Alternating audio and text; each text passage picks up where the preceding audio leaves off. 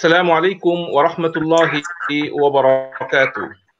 الحمد لله رب العالمين القائل وقضى ربك ألا تعبدوا إلا إياه وبالوالدين إحسانا إما يبلغن عندك الكبر أو كلاهما فلا تقل لهما أف ولا تنهرهما وقل لهما قولا كريما واخفض لهما الذل من الرحمة وقل رب ارحمهما كما ربياني صغيرا والصلاة والسلام على رسوله الأمين الذي قال خيركم لأهله وأنا خيركم لأهلي وعلى آله وأصحابه أجمعين। Central America কর্তৃক আয়োজিত আমাদের আজকের আয়োজনে আপনারা যারা পৃথিবীর বিভিন্ন প্রান্ত থেকে যুক্ত হয়েছেন আপনাদের সকলকেই স্বাগতম জানাচ্ছি। এবং সম্মানিত সুধী মণ্ডলী, আমরা নিশ্চয়ই জানি যে পৃথিবীতে যে কয়েকটি বিষয় অত্যন্ত গুরুত্বপূর্ণ, যে কয়েকটি বিষয় নিয়ামত হিসেবে আল্লাহ রাব্বুল আলামিন করেছেন, তার ভিতরে অন্যতম একটি বিষয় হচ্ছে পরিবার তথা সন্তান সন্ততি। এবং আমরা জানি যে সারা পৃথিবীতে এই পরিবার গঠন, পরিবার অত্যন্ত বিভিন্ন আলোচনা হচ্ছে এবং বিশেষ করে পশ্চিমা বিশ্বে সুন্দর একটি পরিবার গঠন এবং রক্ষণাবেক্ষণ, এই ব্যাপারে আমরা বিশেষ করে যারা মুসলিম পরিবার আছি আমরা অত্যন্ত স্ট্রাগল করে যাচ্ছি। এবং বিভিন্ন কেস স্টাডি থেকে দেখা গিয়েছে যে পরিবারের যে বন্ধন শক্তিশালী করণ এটা অত্যন্ত চ্যালেঞ্জিং হয়ে যাচ্ছে ডে বাই ডে। এই বিষয়কে সামনে আমরা ওয়ার্ল্ড মুসলিম হেরিটেজ রিসার্চ সেন্টার আজকে আমরা ফ্যামিলিজ ইন দ্য ওয়েস্ট, পশ্চিমা বিশ্বে মুসলমানদের পারিবারিক বন্ধন শক্তিশালী আলোচনা। আমাদের আজকের আলোচনায় মুখ্য আলোচক হিসেবে আমাদের সাথে যুক্ত হবেন আন্তর্জাতিক প্যারেন্টিং কনসালটেন্ট বিশিষ্ট শিক্ষাবিদ ও গ্রন্থ প্রণেতা ডক্টর মোহাম্মদ আব্দুল বারী। আমি সম্মানিত মেহমানকে আমাদের আজকের আয়োজনে স্বাগতম জানাচ্ছি। আসসালামু আলাইকুম। ওয়ালাইকুম আসসালাম ওয়া রাহমাতুল্লাহ। ধন্যবাদ। আমাদের আজকের আয়োজনে প্রধান অতিথি হিসেবে আমাদের সাথে যুক্ত হবেন বাংলাদেশের অন্যতম প্রবীণ আলেমে দ্বীন ও বিশিষ্ট গবেষক আল্লামা লুৎফুর রহমান হাফিজুল্লাহ। আমি সম্মানিত মেহমান আয়োজনে স্বাগতম জানাচ্ছি।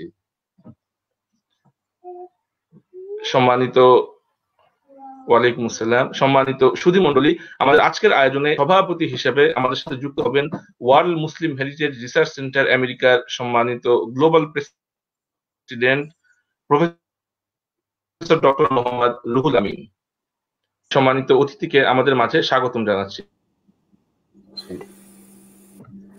সম্মানিত সুধী মণ্ডলী, আমরা আমাদের প্যানেলে আলোচনার জন্য বিশেষ করে কনসালটেন্সি নিয়ে যারা কাজ করেন, যারা যুক্ত আছেন এবং বিভিন্ন গুরুত্বপূর্ণ পজিশনে যারা কাজ করে যাচ্ছেন, এমন বিদগ্ধ কয়েকজন পণ্ডিত ব্যক্তিকে আমরা আমাদের আজকের আয়োজনে আমরা আমন্ত্রণ জানিয়েছি। আমি একে একে আপনাদের সাথে আমাদের সম্মানিত মেহমান বৃন্দকে আমরা পরিচয় করিয়ে দিচ্ছি এবং আমার স্টুডিওতে স্বাগতম জানাচ্ছি। আমাদের মাঝে আলোচক হিসেবে যুক্ত হবেন সাউদার্ন কুইন্সল্যান্ড বিশ্ববিদ্যালয় অস্ট্রেলিয়ার সম্মানিত প্রফেসর ডক্টর শাহজাহান খান। আমাদের মাঝে বাংলাদেশ থেকে যুক্ত হবেন শাইখ ডক্টর আবুল কালাম আজাদ বাশার। আমাদের সাথে নিউজিল্যান্ড থেকে যুক্ত হবেন ব্যারিস্টার আব্দুর রহমান আমাদের আহমেদ। আমাদের সাথে স্পেন থেকে যুক্ত হবেন মোহাম্মদ মোর্শেদ আলম। আমাদের সাথে অস্ট্রিয়া থেকে যুক্ত হবেন শাইখ আব্দুল মতিন আল আজহারি আব্দুর রহমান। এবং আমাদের সাথে পর্তুগাল থেকে যুক্ত হবেন আব্দুল্লাহ আল মামুন। আমি অনুষ্ঠানের শুরুতেই আমাদের সকল সম্মানিত মেহমানকে আমাদের আগমন জানাচ্ছি, ধন্যবাদ জানাচ্ছি এবং কৃতজ্ঞতা প্রকাশ করছি। সম্মানিত সুধী মণ্ডলী, আমরা আমাদের আজকের সেমিনার পবিত্র কোরআন থেকে তেলাওয়াত করার জন্য আমি বিনীতভাবে অনুরোধ করছি কারি সারওয়ারুল আলম, ইমাম ওয়াজারাতুল আওকাফ ওয়া শুউনুল ইসলাম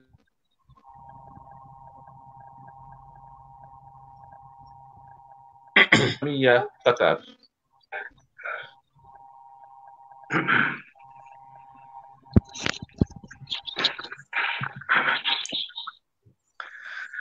السلام عليكم ورحمة الله وبركاته.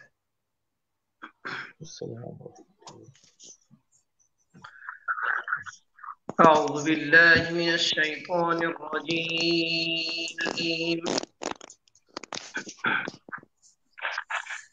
بسم الله الرحمن الرحيم.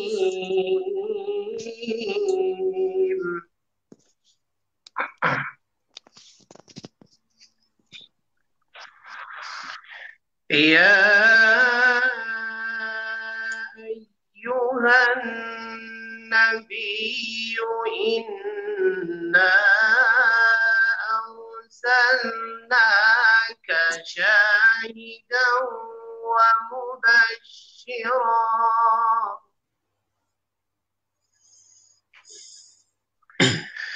إنا أرسلناك شاهدا ومبشرا ونذيرا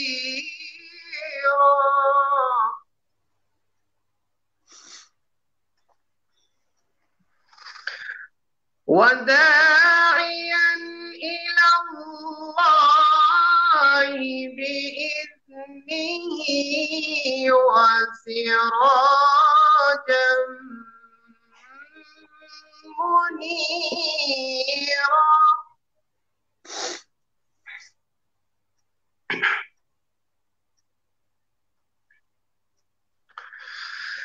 وبشر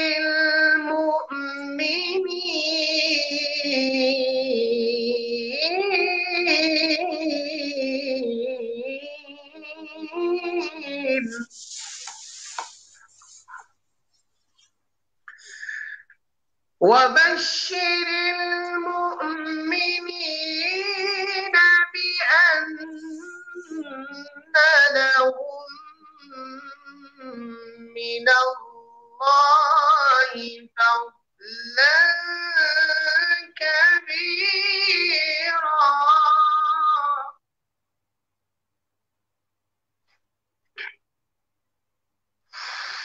ولا تطع الكافرين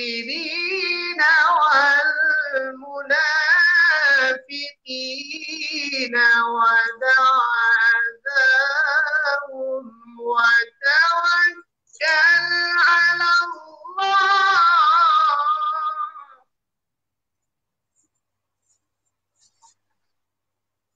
وتوكل على الله وكفى بالله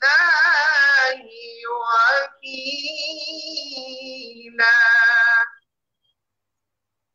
صدق الله العظيم.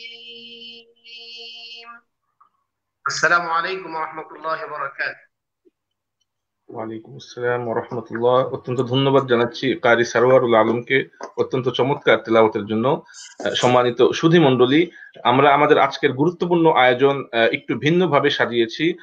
আমরা তরুণ এবং প্রবীণ এই দুই ধরনের সম্মানিত মেহমানবৃন্দের সমন্বয় আমরা আজকের আয়োজনে আমরা করার চেষ্টা করেছি এবং আমরা আমাদের সিনিয়র ব্যক্তিত্বদেরকে আমরা বিভিন্ন কারণে আমরা আগে বক্তব্য ওনাদের কাছ থেকে শুনবো, এরপরে আমরা আমাদের প্যানেল স্পিকারদের কাছে চলে যাব ইনশাআল্লাহ। আমি সকল মেহমান বৃন্দের প্রতি শ্রদ্ধা এবং অনুমতি নিয়ে আমি এখন বক্তব্য রাখার জন্য অনুরোধ করছি আজকের পশ্চিমা বিশ্বে মুসলমানদের পারিবারিক বন্ধন শক্তিশালীকরণ শীর্ষক আলোচনার সম্মানিত প্রধান অতিথি, বাংলাদেশের অত্যন্ত প্রবীণ আলেমে দ্বীন ও বিশিষ্ট গবেষক আল্লামা লুৎফর রহমান হাফিজাহুল্লাহ, আমি সম্মানিত প্রধান অতিথিকে ওনার আলোচনা রাখার জন্য অনুরোধ করছি। আসসালামু আলাইকুম ওয়া রাহমাতুল্লাহি ওয়া বারাকাতুহু। নাহমাদুহু ওয়া নুসাল্লি আলা রাসূলিহিল কারীম। আম্মা বা'দু ফাআউযু বিল্লাহি মিনাশ শাইতানির রাজীম। বিসমিল্লাহির রহমানির রহিম। ওয়ার্ল্ড মুসলিম হেরিটেজ রিসার্চ সেন্টার এই দ্বীনি প্রতিষ্ঠানের সম্মানিত সভাপতি, যিনি আমার একান্ত রুহানি সন্তান তুল্য বলে আমি মনে করি, আজকের সঞ্চালক দ্বীনি ভাই এবং আজকের এই গ্লোবাল প্রোগ্রামে অংশগ্রহণকারী ইসলামী চিন্তাবিদ, বিশেষজ্ঞ এবং দ্বীনের বিভিন্ন ব্যাপারে অভিজ্ঞ সুধী ভাইয়েরা, আসসালামু আলাইকুম ওয়া রাহমাতুল্লাহ। আজকে যে বিষয়বস্তুর উপরে আমাকে কথা বলতে হবে সেই বিষয়বস্তুটা হলো পশ্চিমা বিশ্বে মুসলমানদের পারিবারিক বন্ধন শক্তিশালীকরণ। জিনিসটা বর্তমান সময়ের সবচেয়ে বড় দাবি। শুধু পশ্চিমা বিশ্বেই নয়, পুরা বিশ্বে বর্তমানে পারিবারিক যেই শিথিলতা, যেই ভাঙ্গন ধরা শুরু হয়েছে,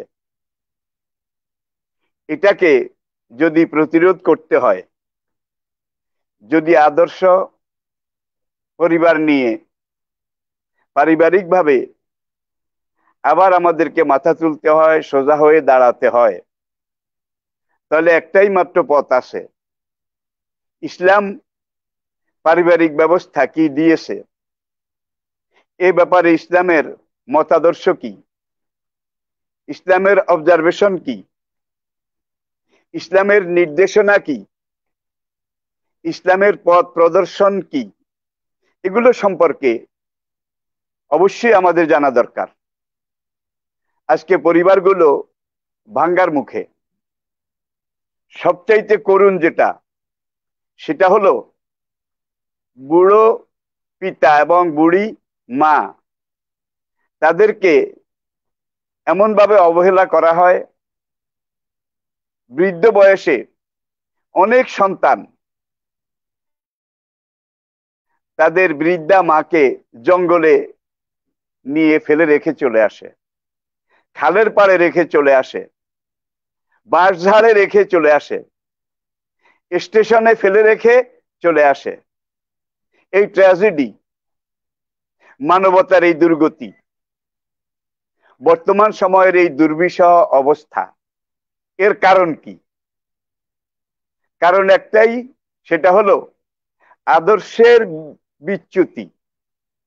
যদি আদর্শিক বন্ধন আমাদের মাঝে দৃঢ় হতো, মজবুত হতো, এই আদর্শিক বন্ধনটাকে যদি আমরা শিথিল করে না ফেলতাম, তাহলে আমাদের এক একটা পরিবার এক একটা স্বর্ণের খনি হিসাবে বিরাজ করতে, এ ব্যাপারে কোনো সন্দেহ নেই। প্রিয় দর্শক শ্রোতা, পরিবার বলতে আমরা বুঝি মা বাবা, সন্তান সন্ততি, আরো কিছু আনুষঙ্গিক রয়েছে। যৌথ পরিবারে ভাই বোন তারাও সম্পৃক্ত থাকে। পরিবার যৌথ হোক, সীমিত হোক, পরিবার পরিবারই। আর পরিবার যত আদর্শবান হবে, পারিবারিক বন্ধন তত মজবুত হবে। রিপিট, একটা পরিবার আল্লাহর দেওয়া জীবন আদর্শ, রাসূল প্রদর্শিত জীবন আদর্শ, এটাকে যত বেশি গ্রহণ করতে পারবে, ধারণ করতে পারবে, পালন করতে পারবে, লালন করতে পারবে, সেই পরিবারটাই একটা আদর্শ পরিবার হিসেবে স্বীকৃতি পাওয়ার একমাত্র যোগ্য। আদর্শের বাঁধন, এটা রক্তের বাঁধনের চাইতেও লাখো গুণ বেশি মজবুত।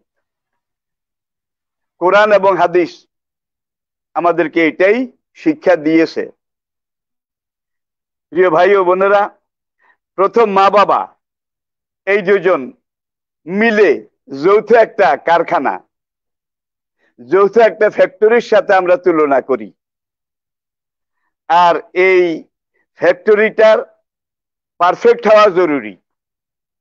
মা বাবা মনে করুন তারা স্বামী স্ত্রী দম্পতি। কোরআন বলছে বাদুহুম লেবাদ,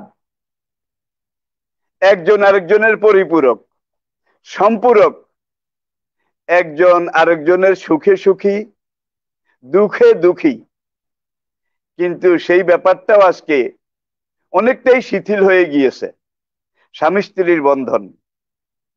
আর স্বামী স্ত্রীর বন্ধন যদি শিথিল হয়ে যায়, তাহলে এই কারখানা থেকে যেই প্রোডাকশন আসবে, এই প্রোডাকশন গুলো পারফেক্ট হবে না। এবং এটা স্বতঃসিদ্ধ কথা। কারখানা বলুন, ঢালাই মেশিন বলুন, সাহায্য বলুন, যেখান থেকে প্রোডাকশনটা বের হয় সেটা পারফেক্ট হতে হবে, সেটা নিখুঁত, নির্ভুল, নিরঙ্কুশ হতে হবে।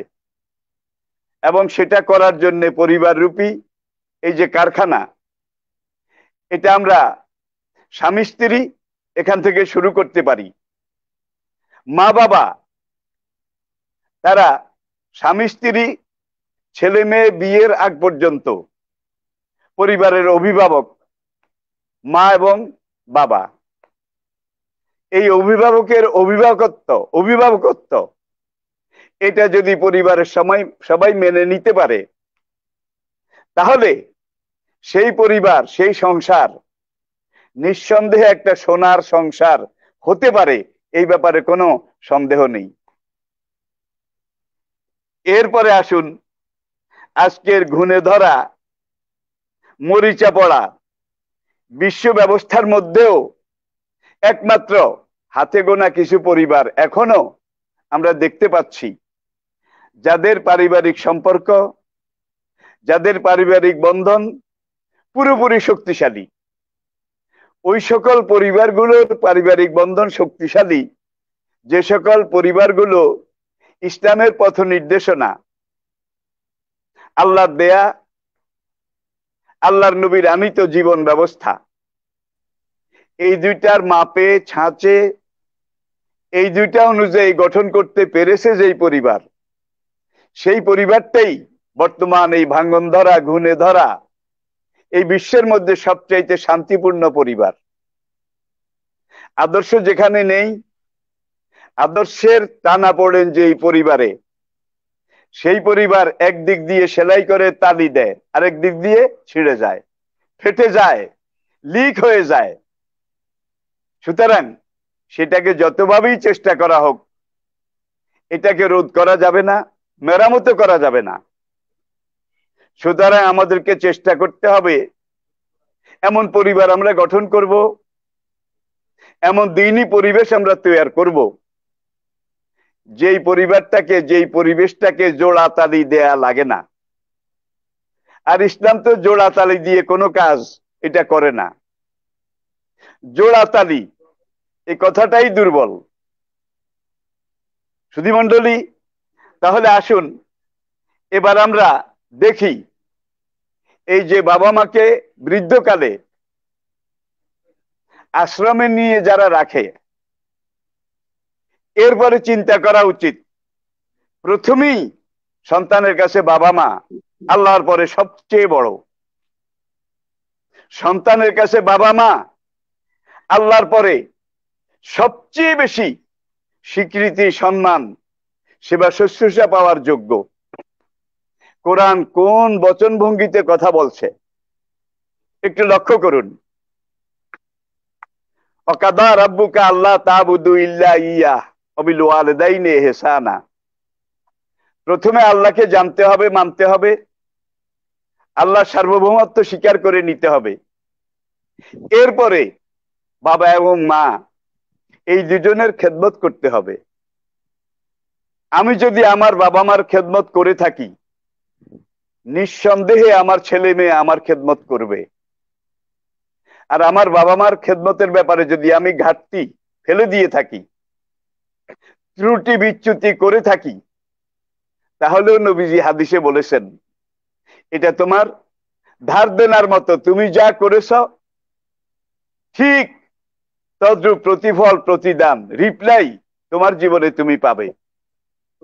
যেটা আজকে সমাজে আমরা যদি একটু গভীরভাবে চিন্তা করি, চোখ বুজে অন্তর দিয়ে নিরীক্ষণ করি, তাহলে এর বাস্তবতা আমরা সবাই বুঝতে সক্ষম হব। প্রিয় ভাই বোনেরা, লক্ষ্য করুন, সন্তান তাদেরকে লালন করতে হবে। কোরআন বলছে যে কু আনফুসাকুম ওয়া আহলিকুম নারা, সূরা তাহরিম ৬ষ্ঠ আয়াত। তোমাদের নিজদেরকে ওয়া আহলিকুম আর তোমার পরিবারভুক্ত যারা রয়েছে তাদের সবাইকে জাহান্নামের ভয়াবহ আগুন থেকে রক্ষা করো। ওয়া আহলিকুম, এখন আহাল কারা? এতক্ষণ আমি যে কথাটা বলার চেষ্টা করেছি, এই পরিমণ্ডলটাই আপনার আমাদের সবার আহাল। বাবা মা সন্তান সন্ততি। বাবা মা চলে যাওয়ার পরে এতদিন যারা পুত্র এবং পুত্রবধূ ছিলেন তারাই বাবা মায়ের ওই আসন অলঙ্কৃত করবে এবং করে। এটাই তো দুনিয়ার নিয়ম। এই নিয়মে আমরা যদি খোদাই বিধান মেনে চলি, দেখুন সংক্ষিপ্ত একটা উদাহরণ, যদি এই সন্তানকে, কচি বাচ্চা, তাকে টিন এজ শুরু হওয়ার আগে, আমি আবার বলছি টিন এজ 13, এই 13 বছর শুরু হওয়ার আগে এমন ভাবে তৈরি করতে হবে, এমন ভাবে শিক্ষা দিতে হবে, এমন ভাবে প্রশিক্ষণ দিতে হবে, যাতে করে 13 থেকে 19 পর্যন্ত, যেটাকে টিন এজ বলা হয়, এই সময়টাই স্লিপ করার সম্ভাবনা বেশি। এই সময়টাই ছেলে হোক মেয়ে হোক আদর্শের বিচ্যুতি ঘটার ভয়টা সবচাইতে বেশি। যার জন্য টিন এজ শুরু হওয়ার আগে 12 পর্যন্ত এই বয়সের মধ্যে নবীজি বলছেন তাদেরকে 7 বছরে নামাজের নির্দেশ দাও, নামাজ শিখাও। 10 বছর হলে যদি তারা নামাজ এবং নামাজের নিয়মিত না হয় তাহলে তাদেরকে হালকা এই পানিশমেন্ট এটা দাও, যেভাবে বলে কয়ে। আর মা বাবা যদি নামাজি হয়, দিনদার হয়, পারফেক্ট হয়, আদর্শবান হয়, সেই পরিবারের সন্তান কোনোদিন আদর্শ বিবর্জিত হতে পারে না, এটা সম্ভব নয়। 2-1টা ব্যতিক্রম যে নেই সে কথা কিন্তু আমি বলছি না। নূহের ঘরেও তো বেঈমান সন্তান জন্মগ্রহণ করেছিল। আর এই ধরনের 2-1টা ব্যাপার স্যাপার নিয়ে কোন সময় ইতিহাস কাউন্ট করে না। আরবিতে একটা প্রবাদ বাক্য আছে যে আশাজকাল মাদুম, 2-1টা ব্যতিক্রম, এটাকে নেই ধরে নেওয়াটাই ভালো এবং উচিত। তবে সর্বক্ষেত্রে সার্বিকভাবে আমরা যদি চিন্তা করি তাহলে আমরা বুঝতে পারি যে মা বাবা প্রথম পারফেক্ট হতে হবে, স্বচ্ছ হতে হবে, নিষ্পাপ হতে হবে, এবং মা বাবা সন্তানকে প্রশিক্ষণ দিতে হবে। পশ্চিমী জগতে আজকে যেই ধরনের ক্রাইসিস, যেই ধরনের ফ্রি সেক্স, ফ্রি মিক্সিং, যেই ধরনের গড্ডালিকা স্রোত চলছে, এই ঝড় স্রোতের মধ্যে আপনার সন্তানদেরকে ধরে রাখতে হবে। আপনি ইচ্ছা করলেই ধরে রাখতে পারবেন না। একটা পিঠা, কেক, রুটি বানাতে হলে খামির তৈরি করতে হয়। খামিরটা কিন্তু নরম। আর এই নরম খামিরটাকে, আটাটাকে যেভাবে ইচ্ছা আপনি সিঙ্গারাও বানাতে পারেন, রুটিও বানাতে পারেন, পরোটাও বানাতে পারেন, মোগলাইও বানাতে পারেন, আবার পিঠাও বানাতে পারেন। কারণ এটা এখন নরম, স্পর্শকাতর। এটাকে আপনি যেভাবে ইচ্ছা করেন আকার আকৃতি দিতে পারেন। ঠিক 10-এর পূর্বে আপনার ছেলে হোক মেয়ে হোক তারা ওই খামিরের মতো। এখন এই খামিরকে আপনি কিভাবে বানাবেন সেটা আপনার নিজের পরিকল্পনা ভিত্তিক হতে হবে। আর এই পরিকল্পনাটা করবেন আল্লাহর কোরআনের নিরিখে, রাসূলের হাদিসের দৃষ্টিতে। কোরআনের চাইতে নিখুঁত, নির্ভুল, নিরঙ্কুশ, কালোজয়ী কোনো পথ প্রদর্শন দুনিয়ার মানুষের কাছে নেই। কোরআনের ব্যাখ্যা হিসাবে হাদিস, এই দিকে যদি আমরা তাকাই, কোরআনে যা কিছু বলা আছে আল্লাহর নবীর জীবনে তা করা আছে। কোরআন ডাইরেক্ট অর্ডার, লোহে মাহফুজ থেকে সরাসরি আল্লাহর ভাষায় এটা অবতীর্ণ হয়েছে। আর হাদিস এটা ডাইরেক্ট ওহী নয়, তবে এটাও ওহী। আল্লাহ সার্টিফাই করছেন আমা ইয়ান্তিকু আনিল হাওয়া ইন হুয়া ইল্লা ওয়াহিয়ুন ইউহা। এই নবী নিজের থেকে কোনো কথা বলেন না, নিজের ইচ্ছা মর্জি মতো কোনো কথা বলেন না। ইন হুয়া ইল্লা ওয়াহিয়ুন ইউহা, এই নবীকে যেটা বলার জন্য আমি ইঙ্গিত করি, ইলহাম করি, নবী সেটা সেইভাবেই বলেন। তাহলে নবীর আদর্শ, নবীর শিক্ষা, এগুলো আমাদের জন্য ওহী। কোরআনটা ডাইরেক্ট ওহী আর হাদিস ইনডাইরেক্ট ওহী। কোরআনটা ইবারাতুন নাস আর হাদিস এগুলা ইশারাতুন নাস, ইক্তিজাউন নাস, দালালাতুন নাস। এগুলা মুহাম্মাদান রাসূল ফিকার পরিভাষা আমি আপনাদের সামনে সংক্ষেপে বললাম। প্রিয় দর্শক শ্রোতা ভাই ও বোনেরা, সম্মানিত সুধীমণ্ডলী, এখানে নবীজি কি বলছেন দেখুন। সহিহ বুখারী শরীফের 1319 নম্বর হাদিস, কালা রাসূলুল্লাহ সাল্লাল্লাহু আলাইহি ওয়াসাল্লামা কুল্লু মাউলুদিন ইউলাদু আলাল ফিতরা, প্রত্যেকটা সন্তান তার ফিতরতের উপরে, কানুনে ফিতরতের উপরে, লব নেচারের উপরে, স্বভাব ধর্মের উপরে জন্মগ্রহণ করে। সে আদমে আরোহাতে স্বীকৃতি দিয়ে এসেছে, আলাস্তু বিরাব্বিকুম কালু বালা, সে তো রবকে সেখানে রূহের জগতে মেনে এসেছে। এটাই তার জন্য আসল ফিতরত। ফাওয়াইহে, তার পিতামাতা, ইউহাব্বিদানিহি ওয়া ইউমাজ্জিসানিহি, তার বাবা মা তাকে হয় ইহুদি বানায়, নয় খ্রিস্টান বানায়, নয় মূর্তি পূজক বানায়। এখানে নবী বাবা মায়ের উপরে যেই দায়িত্ব অর্পণ করেছেন, এটার দিকে আমরা যদি একটু খেয়াল করি, সন্তান যদি স্লিপ করে যায়, পাপ পথে চলে যায়, তাহলে কিন্তু প্রথম আসামি বাবা এবং মা। আল্লাহ পাকের কাছে দোয়া করি আমাদের কাউকে, একজনকেও সন্তানের কারণে পরকালে আল্লাহর আদালতে আসামির কাঠগড়ায় যেন দাঁড়াতে না হয়। সম্মানিত সুধীমণ্ডলী, কু আনফুসাকুম ওয়া আহলিকুম নারা, 6ষ্ঠ আয়াত সূরা তাহরিম, রিপিট, সূরা তাহরিম 6 নম্বর আয়াত।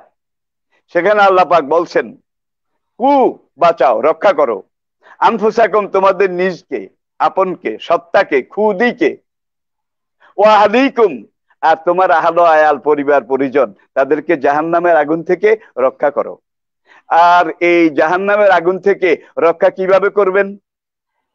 বাচ্চা একটু শক্ত হওয়ার আগে যখন নরম থাকে, খামির আটার দলার মতো থাকে, এই সময় ইচ্ছা মতো আপনি এটাকে ছাঁচে ঢালেন, রুচি মতো, পছন্দ মতো আপনি এটাকে তৈরি করেন, আপনি এটাকে ডিজাইন করেন, প্যাটার্ন করেন। এটাই হলো বাচ্চার চরিত্র গঠনের মূল কথা এবং 1 নম্বর মূলনীতি। জি, সম্মানিত অতিথি, একটু যদি সংক্ষিপ্ত করেন আর কি, 2 মিনিট ভিতরে আর কি। ওকে ওকে ওকে ওকে ওকে দিচ্ছি। পরিশেষে যেই কথা বলে আমি শেষ করছি সেটা হলো সূরা লোকমানের দিকে আমরা একটু তাকাই। সূরা লোকমানের 12 থেকে 19 আয়াত নম্বর।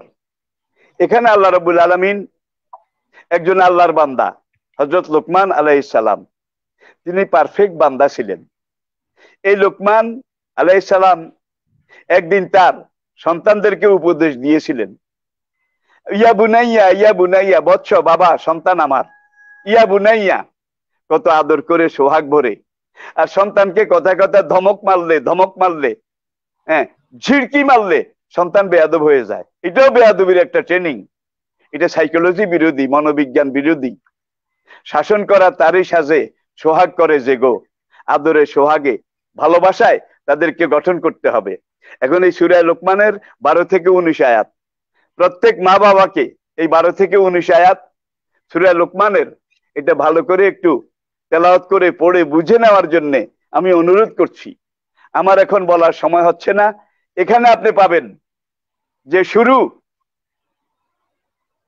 আল্লাহ তা'বুদু ইল্লা ইয়াহু, আল্লাহ ছাড়া কাউকে মানা যাবে না, শিরক করা যাবে না, আল্লাহ ছাড়া কারো হুকুম মানা যাবে না, আইন মানা যাবে না, বিধান মানা যাবে না, আল্লাহ ছাড়া কারোর সামনে মাথাও নত করা যাবে না, অবিল ওয়ালিদাইনি ইহসানা।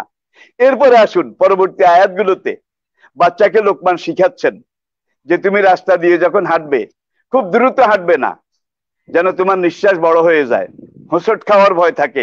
আবার এত ধীরে ধীরে আস্তে হাঁটবে না যেন স্টেশনে গিয়ে তুমি গাড়ি ফেল করো। হাঁটার ব্যাপারে মধ্যম গতি। আবার লোকমান বলছেন, অকসিদ ফি মাশিয়েকা অগদুদ মিন সাওতেকা, কথা যখন তুমি বলবে একেবারে জোরে বলবে না, আওয়াজ করে, এত ধীরে আসতে বলবে না, ওই ব্যক্তি শুনতেই পেল না। তাহলে চলার কথা, বলার কথা, আচার আচরণের কথা, এমনকি সত্যকে গোপন করা। তুমি একটা জিনিসকে যদি পাথরের ভিতরে লুকাও, তুমি মনে করো কেউ দেখেনি, আমি বোধহয় বেঁচে গেছি, লোকমান বলেন ইয়াতে বেহাল্লাহ, হাসরের ময়দানে ওই তোমার পাথরের ভিতরে মনের হৃদয়ের গভীরতম কন্দরে লুকিয়ে রাখা যে গোপন পাপ চিন্তা, এটাকেও আল্লাহ ডিসকভার করবেন, বের করবেন, প্রকাশ করবেন। তোমাকে আসামির কাঠগড়ায় দাঁড় করাতে হবে। আল্লাহ পাক আমাদেরকে এগুলো বুঝে সেই মতো বাচ্চাদেরকে প্রশিক্ষণ দিয়ে আমরা যেন তৈরি করতে পারি, সেই তৌফিক, যোগ্যতা, মানসিকতা আল্লাহ পাক আমাদেরকে দান করুন। আসসালামু আলাইকুম ওয়া রাহমাতুল্লাহি ওয়া বারাকাতুহু। ওয়ালাইকুম আসসালাম ওয়া রাহমাতুল্লাহি ওয়া বারাকাতুহু। অত্যন্ত চমৎকার ভাবে সমাজের, বিশেষ করে পুরো বিশ্বের একটা পারিবারিক চিত্র আমাদের সামনে সুন্দরভাবে তুলে ধরলেন আজকের অনুষ্ঠানে সম্মানিত প্রধান অতিথি আল্লামা লুৎফর রহমান। আমরা আরো বেশি সময় পেলে ওনার জন্য আসলে পুরো একটা আলাদা সেশন দরকার, যেহেতু আমরা কম্বাইন একটা সেশন করেছি। ইনশাল্লাহ পরবর্তীতে আলাদা সেশন আমরা করব ইনশাল্লাহ। আমরা সম্মানিত প্রধান অতিথিকে আজকের আয়োজনের পক্ষ থেকে আমরা ধন্যবাদ জানাচ্ছি। উনি যেহেতু বয়োবৃদ্ধ, উনি এই জন্য প্রথমে বক্তব্য দিয়েছেন, উনি শারীরিক কারণে এখন চলে যেতে পারেন আর কি। সম্মানিত, এখন আমরা মুখ্য আলোচকের আলোচনা শুনবো। আজকে আমাদের মাঝে মুখ্য আলোচক হিসেবে আমাদের সাথে যুক্ত হয়েছেন প্যারেন্টিং কনসালটেন্সি, এই বিষয়টা যিনি মূলত পৃথিবীতে বলা যায় বিশেষ করে পশ্চিমা বিশ্বে একটা ইনস্টিটিউশনালাইজড পর্যায়ে যিনি নিয়ে এসেছেন, এবং বেশ কয়েকটা গ্রন্থ উনি রচনা করেছেন। ওনার গ্রন্থগুলা ভিতরে building Muslim families, challenges and expectations, আরেকটি হচ্ছে the greatest gift, a guide to parenting from an Islamic perspective, আরেকটি হচ্ছে marriage and family building in ইসলাম, আরেকটি হচ্ছে addressing adolescence, a guide to parenting in ইসলাম। 2015 সালে যেটি প্রকাশিত হয়েছে চেরিশিং childhood, a guide to parenting in ইসলাম। আরো বেশ কয়েকটি বিখ্যাত গ্রন্থ উনি রচনা করেছেন। One of the most influential Muslim personalities in the world, doctor Mohammad Abdul বারী। আমি সম্মানিত অতিথিকে আমাদের মাঝে যোগদান করার জন্য স্বাগতম জানাচ্ছি, ধন্যবাদ জানাচ্ছি, এবং এই পর্যায়ে ওনার মুখ্য আলোচনা রাখার জন্য বিনয়ের সাথে অনুরোধ করছি ডক্টর মোহাম্মদ আব্দুল বারী। আসসালামু আলাইকুম ওয়া রাহমাতুল্লাহি ওয়া বারাকাতুহু।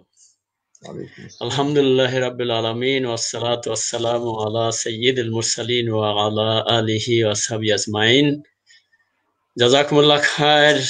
সম্মানিত ভাই পরিচালক, ওয়ার্ল্ড মুসলিম হেরিটেজ রিসার্চ সেন্টারের সাথে সম্পৃক্ত যারা আছেন, এবং বিশেষ করে আজকের প্রধান বক্তা, মেইন পার্সোনালিটি আলহামদুলিল্লাহ আল্লামা লুৎফর রহমান সাহেবের অতি সুন্দর কথা আমি উপভোগ করলাম, এবং সময় থাকলে আরো শুনতে পারতাম।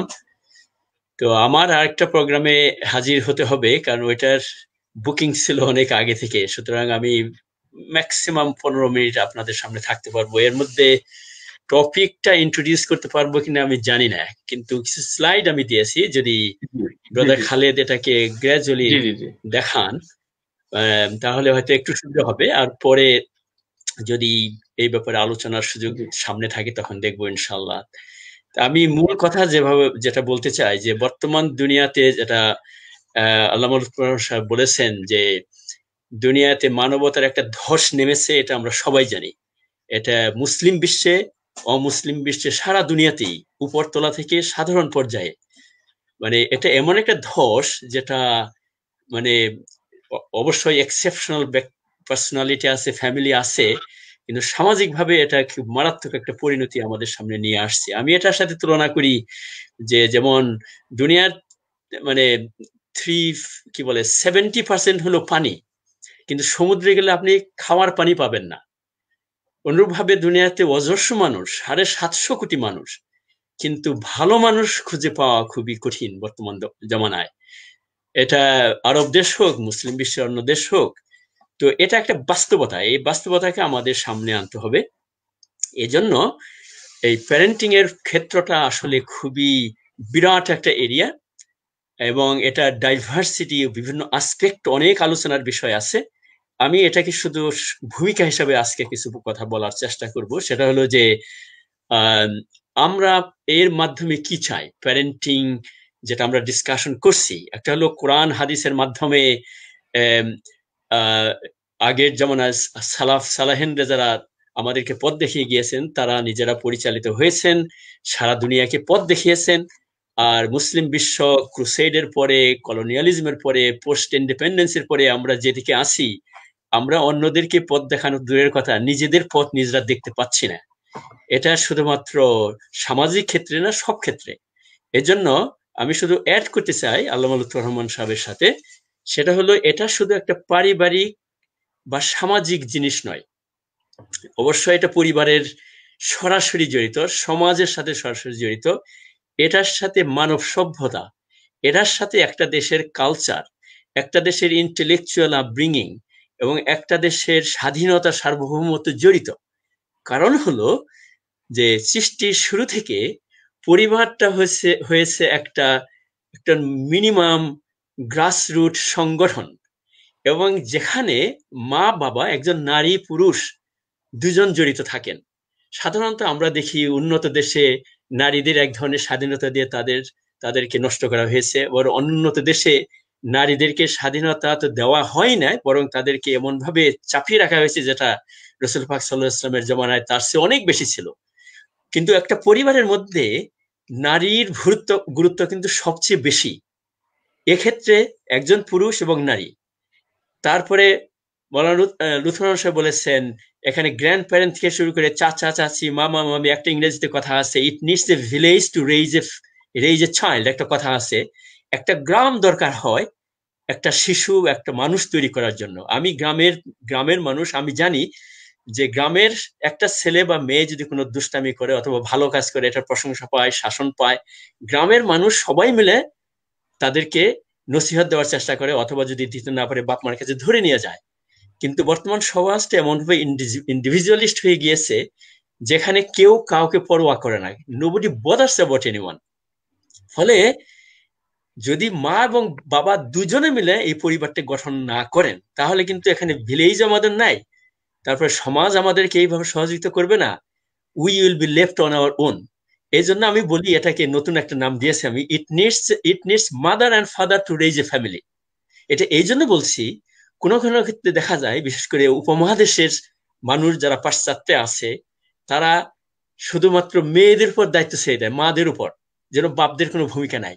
বাইরে বাইরে চাকরি করবেন, মিটিং ফিটিং করবেন, কত কিছু করবেন, ঘরে এসে শুধু ছেলে মেয়ে বড় হলে একটু শাসন করবেন, একটু আদর করবেন, as if they R the guests. বাপের ব্যাপারে বলতেছি। আবার কোনো কোনো ক্ষেত্রে আবার এর উল্টাটা। সুতরাং একজন মা এবং বাবা যদি সমানভাবে দায়িত্ব, এক্স্যাক্টলি সমান হবে না, এবং তার ক্লাসিফিকেশন কিছু আছে। যেমন প্যারেন্টিং এর ইসলামিক ট্র্যাডিশনে প্যারেন্টিং হলো 0 থেকে 7 বছর পর্যন্ত এক ধরনের খেলার মাধ্যমে, আনন্দের মাধ্যমে বড় করা। 7 থেকে 14 হলো জেনুইন প্যারেন্টিং এর সময়। এবং লুকমান আলাইহিস সালামের বক্তব্য, টিনেজ মানে 13-14 বয়সের মধ্যে পড়েছে। 14 থেকে 21 বছর হলো বাবা মা তাদেরকে শিক্ষা দেওয়ার সুযোগ ওই সময় আসলে কমে যায়। 14 বছরের পরে সাধারণত ছেলে মেয়েদের মেন্টাল ম্যাচুরিটি হয়ে যায়, ইন্ডিপেন্ডেন্স গড়ে ওঠে। তখন তাদেরকে বন্ধুত্বের আকারে তাদেরকে হাত ধরে তাদেরকে মানে পরিপূর্ণ যুবকে পরিণত করা, তারপরে ক্যারিয়ারের ব্যাপারে সাহায্য করা, বিয়ে শাদীর ব্যাপারে সাহায্য করা, এই কাজটা করতে পারে। অফকোর্স মোরাল এবং স্পিরিচুয়াল রেসপন্সিবিলিটি সেটা তো বাবা মার মৃত্যুর আগ পর্যন্ত আছে। তো সেই হিসাবে পরিবার হলো একটা খুঁটি, যেটা মৌলানা বলেছেন, এবং এই খুঁটির যদি মজবুত হয়, তাহলে শুধু পরিবার মজবুত হবে না, সমাজ মজবুত হবে না, কমিউনিটি মজবুত হবে, জাতি মজবুত হবে, দুনিয়া মজবুত হবে। কারণ পরিবারের সমাহারই হলো একটা লোকালিটি, একটা লোকালিটির সমাহারই হলো একটা কমিউনিটি এবং একটা জাতি। তো সেখানে এই পরিবারের মধ্যে বাবা মার সাথে ভাই বোনদের দায়িত্ব আছে, বাপ চাচার দায়িত্ব আছে, এক্সটেন্ডেড ফ্যামিলি আমরা যেটাকে বলি। এখানে অনেক আলোচনা আছে, এক্সটেন্ডেড ফ্যামিলির অস্তিত্ব পাশ্চাত্যে বর্তমানে ভার্চুয়ালি উঠে গেছে। একটা নিউক্লিয়ার ফ্যামিলি এখন হয়ে গেছে, বাবা মা, 1-2 বাচ্চা। এবং এই বাবা মাও এখন বিয়ের মাধ্যমে হয় না বেশিরভাগ, এটা আমরা জানি যারা পাশ্চাত্যে আছেন।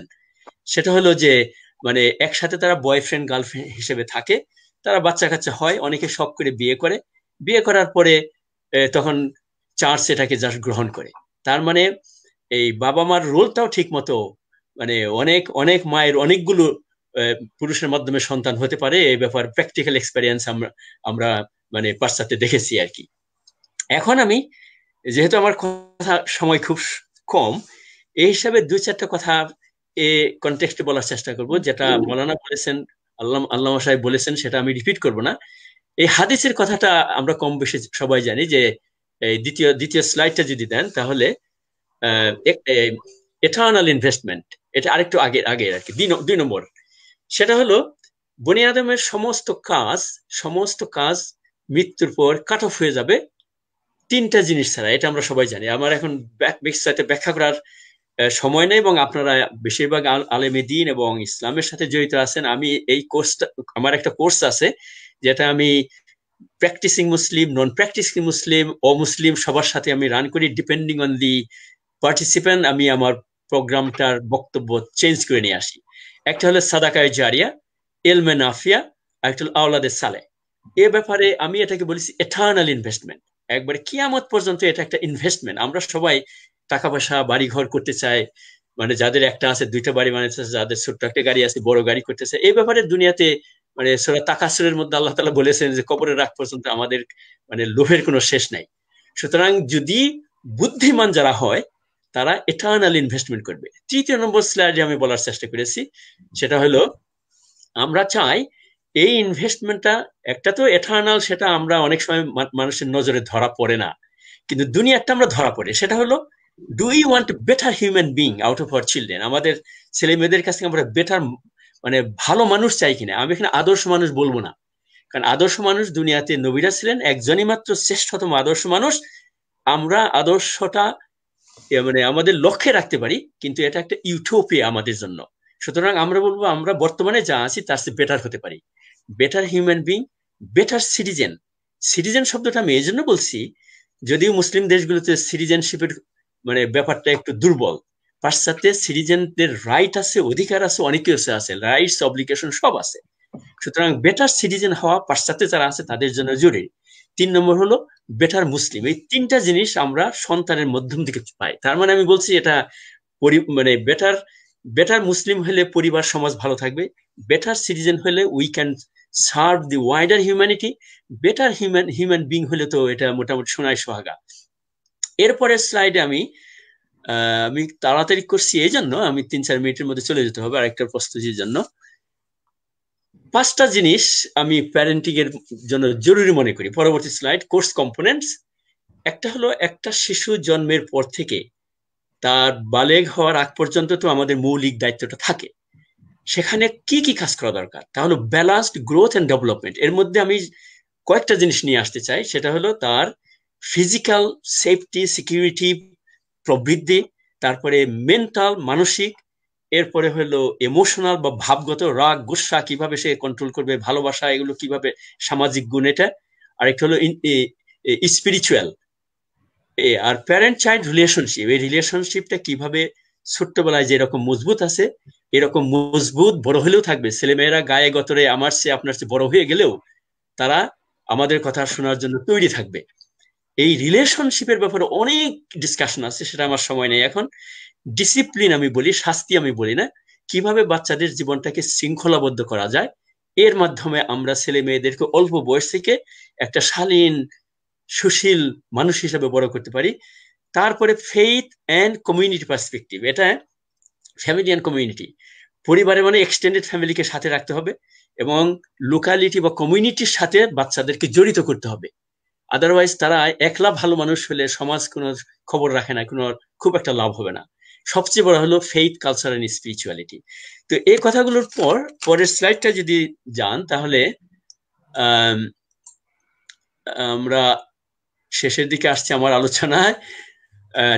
Discipline in the family discipline culture, এটা একটা বিরাট আলোচনা, আমার সময় নেই এখন। শুধু এতটুকু বলি যে ফ্যামিলির মধ্যে একটা ডিসিপ্লিন দরকার, এই ডিসিপ্লিনের মধ্যে কিছু রুল দরকার, ফ্যামিলি রুল দরকার। এই রুলের মধ্যে রিডিং, পড়াশোনার একটা অভ্যাস তৈরি করা দরকার। স্ক্রিন টাইম, এই যে আমরা কম্পিউটার বা মোবাইলের সামনে বসে আছি, এটা যে সোশ্যাল মিডিয়া, হোয়াটসঅ্যাপ, কত ঘন্টার পর ঘন্টা যে সময় মানুষ ব্যয় করে, কিছু ব্যয় করা সেটা হলো প্রয়োজন জ্ঞানের জন্য, আর বাকি যা আছে এর মাধ্যমে টেরোরিজমের দিকে যেতে পারে, পর্নোগ্রাফির দিকে যেতে পারে, দুনিয়াতে আজেবাজে অজস্র কাজের দিকে যেতে পারে। সুতরাং এই ডিসিপ্লিনটাকে রক্ষা করা দরকার।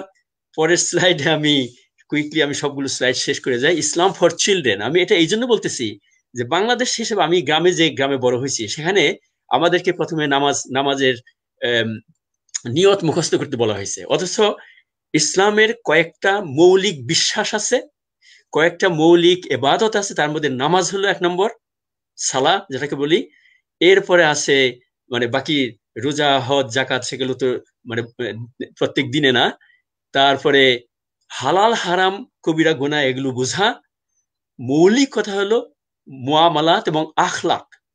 এখানে রাসূল সাল্লাল্লাহু আলাইহি ওয়াসাল্লাম বলেছেন যে I have been sent to perfect human আখলাক, এবং এটা বাচ্চাদের জন্য অল্প বয়সে যত সহজভাবে পেশ করা যায়, ইয়াসসিরু ওয়ালা তুআসসিরু বাশশিরু ওয়ালা তুনাফফিরু। আমরা অনেক সময় ছেলে মেয়েদেরকে ভয় দেখাই, এটা যদি না করো আল্লাহ তোমাকে শাস্তি দিবে, এই সমস্ত কিছু বলে আমরা ছেলে মেয়েদেরকে ভয় দেখাই, কিন্তু ছোট্ট বাচ্চাদের 7 বছরের আগ পর্যন্ত ভয় টয় কিছুই দেখানো যাবে না। এ জাতীয় অনেক কথা আমার আলোচনায় আসে, আমাকে এখন শেষ করতে হবে unfortunately. Reading habit, build positive identity, তো এই জাতীয় যদি মানে ভাই খালেদ যদি একটু স্লাইড গুলো একটু দেখে নিতে পারেন, পরে কোনো এক সময় যদি আসে তখন আমি একটু বিস্তারিত আলোচনা করব, because I don't want to be late in the other program. তো জাযাকুমুল্লাহ খায়ের এই সুযোগ আমাকে দেওয়ার জন্য। আল্লাহ পাক আপনাদের সবাইকে দিনের খেদমত করা তৌফিক দিন, বিশেষ করে ভাই খালেদ এবং তার সাথীরা যে কাজগুলো করে যাচ্ছেন এটাকে কবুল করুন। আমার জন্য দোয়া করবেন, পাশ্চাত্যের মুসলমানদের জন্য দোয়া করবেন, আমরা পাশ্চাত্য এবং প্রাচ্যের সব মুসলমানদের জন্য সবার জন্য দোয়া করা দরকার।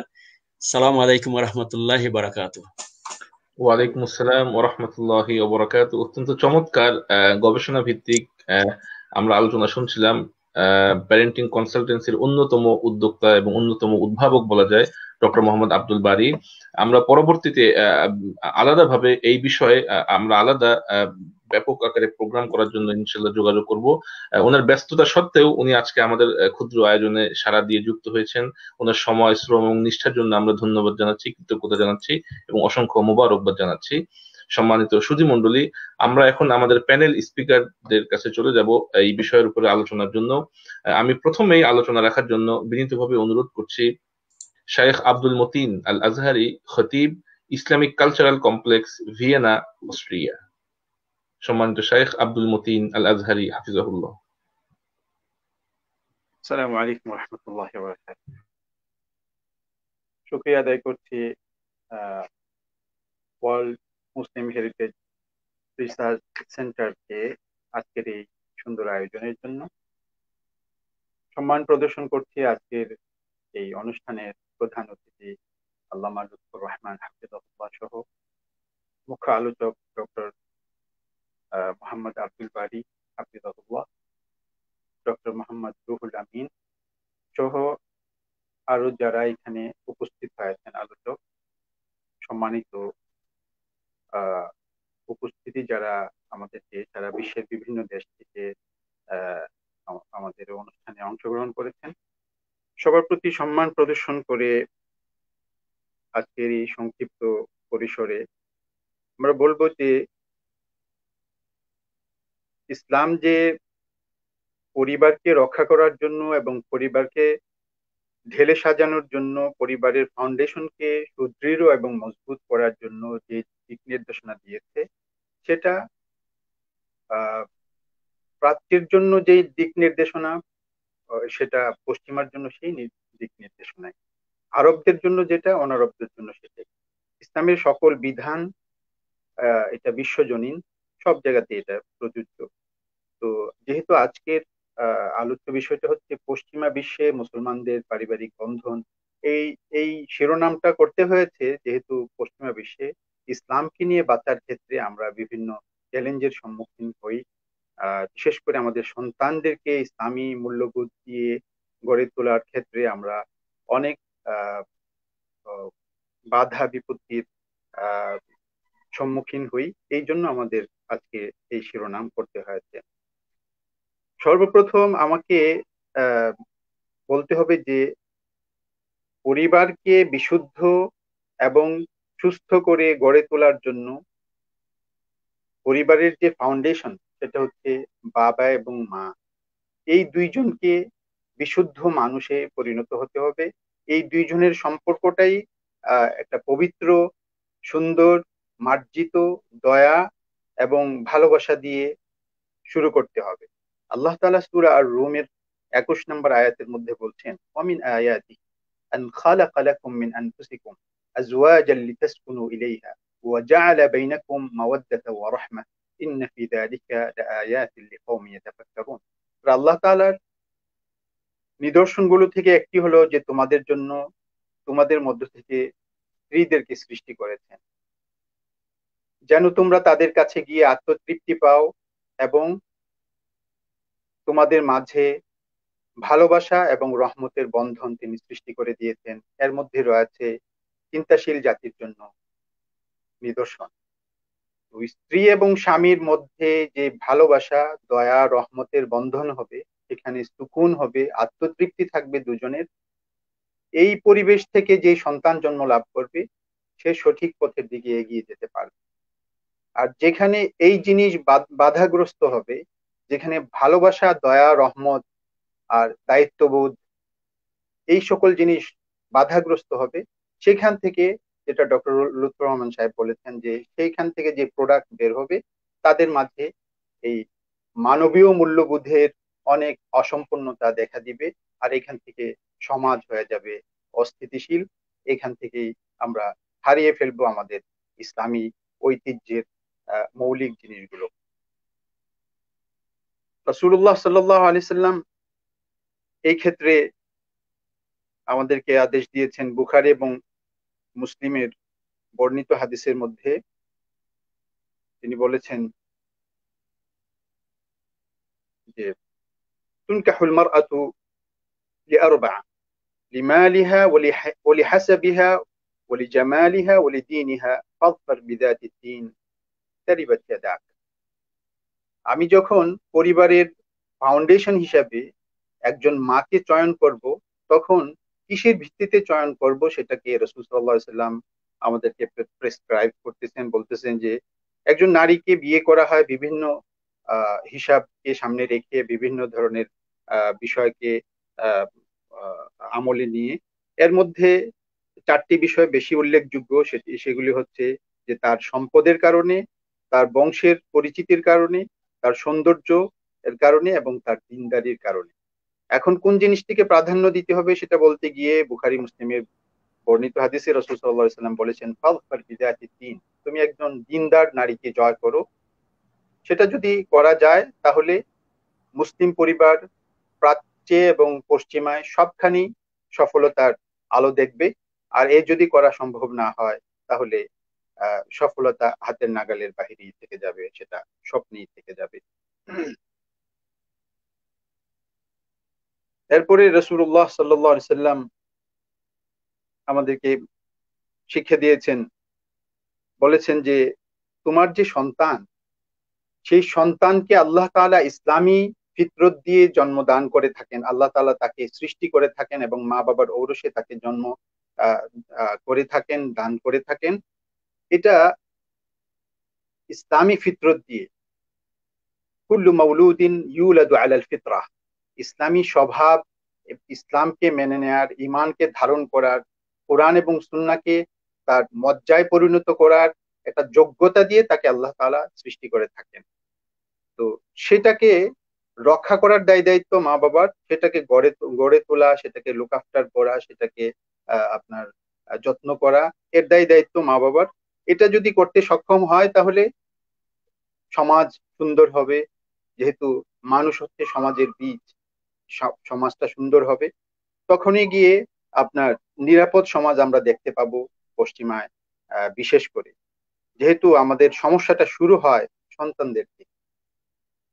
রাসূলুল্লাহ সাল্লাল্লাহু আলাইহি সাল্লাম বলেছেন যে কুল্লু মাউলুদিন ইউলাদু আলাল ফিতরাহ, প্রত্যেক নবজাতককে সৃষ্টি করা হয় তার মা বাবার কোলে। সে জন্ম লাভ করে ইসলামের ফিতরত নিয়ে, ইসলামকে মানার যোগ্যতা নিয়ে, ঈমানকে ধারণ করার মতো সে যোগ্যতা নিয়ে সে সৃষ্টি হয়ে থাকে। ফাআবাওয়াহু ইউহাউইদানিহি ওয়া ইউনাসসিরানিহি ওয়া ইউমাজ্জিসানিহি, কিন্তু সেটা দুঃখজনক ভাবে তার বাবা মা তাকে আজকের এই পৃথিবীর কালচারাল বন্যায় ভাসিয়ে দেয়, তাকে কোনো সময় ইহুদিদের কালচারে তাকে অভ্যস্ত করে, তখন সে ইহুদিদের মতো হয়ে যায়। কোনো সময় খ্রিস্টানদের কালচারে অভ্যস্ত করে তাদেরকে খ্রিস্টানদের মতো করে গড়ে তোলে, কোনো সময় তাদেরকে অগ্নিপূজকদের মতো করে লালন করে তাকে তাদের মতো বানিয়ে দেয়। তাহলে এখানে যদি আমার সন্তান পথভ্রষ্ট হয়ে যায়, এই জন্য কোনো তাবিজ এখানে কাজ করবে না। এখানে কোনো মসজিদে গিয়ে আপনার ইমাম সাহেবের দোয়া চাওয়া এবং মিলাদ পড়ানো, এই দিয়ে সন্তানকে রক্ষা করা যাবে না এবং সন্তানকে সুমানুষ বানানো যাবে না, যদি আমি তাকে ইসলামিক কালচার শিক্ষা না দিই, আমি তাকে আল্লাহর ভালোবাসা শিক্ষা না দিই। সম্মানিত উপস্থিতি, সম্মানিত আমার শ্রদ্ধাভাজন মেহমানদেরকে আমি দৃষ্টি আকর্ষণ করে বলবো যে আল্লাহ তাআলা সূরা আল মাইদার মধ্যে ইরশাদ করেছেন, ইয়া আইয়ুহাল্লাযীনা আমানু মান ইয়ারতাদ্দা মিনকুম আন দীনিহি فسوف يأتي الله بقوم يحبهم ويحبونه أذلة على المؤمنين أعزة على الكافرين। মানুষ এবং মানব মানব সভ্যতাকে রক্ষা করার জন্য সবচাইতে বড় রক্ষা কবচ সেটি হচ্ছে আল্লাহ তাআলাকে ভালোবাসা। এই আল্লাহর ভালোবাসাটা সন্তানের মনে সৃষ্টি করতে, নামাজ পড়ো, কোরআন পড়ো, রোজা রাখো, এই সকল আদেশ তাকে আদেশ দিতে দিতে তার সাথে একটা তিক্ততা সৃষ্টি করার চাইতে সবচাইতে ভালো ব্যবস্থা হলো যে আমরা তাকে আল্লাহর ভালোবাসা শিখাই। যখন আল্লাহকে সে ভালোবাসতে জানবে, তখন সে আল্লাহ তাআলা কি পছন্দ করেন আর কি পছন্দ করে না সেগুলো সে খুঁজে বেড়াবে। তখন সে ওই পথটাকেই গ্রহণ করবে যেটাকে আল্লাহ তাআলা পছন্দ করে।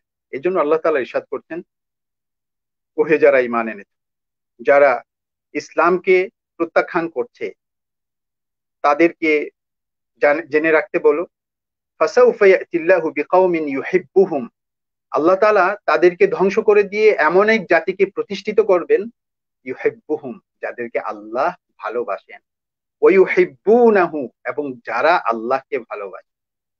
এখানে পৃথিবীতে প্রতিষ্ঠিত থাকা এবং পৃথিবীতে কোনো জাতির উত্থান হওয়ার পিছনে সবচাইতে বড় শক্তি হিসেবে কাজ করতে সেটা হচ্ছে আল্লাহকে ভালোবাসা এবং আল্লাহর ভালোবাসাকে আকর্ষণ করা। ইউহিব্বুহুম ওয়া ইউহিব্বুনাহু আযিল্লাতিন আলাল মুমিনিন আইজ্জাতিন আলাল কাফিরিন, যারা মুমিনদের সামনে থাকবে বিনয়ী আর আল্লাহ দ্রোহীদের সামনে থাকবে তারা কঠোর। বাচ্চাদেরকে এই মূল্যবোধটা আমার শিক্ষা দিতে হবে, তখন গিয়ে আমি মুসলিম ফ্যামিলির সঠিক রূপটাকে আমি খুঁজে পাবো এই পশ্চিমায়।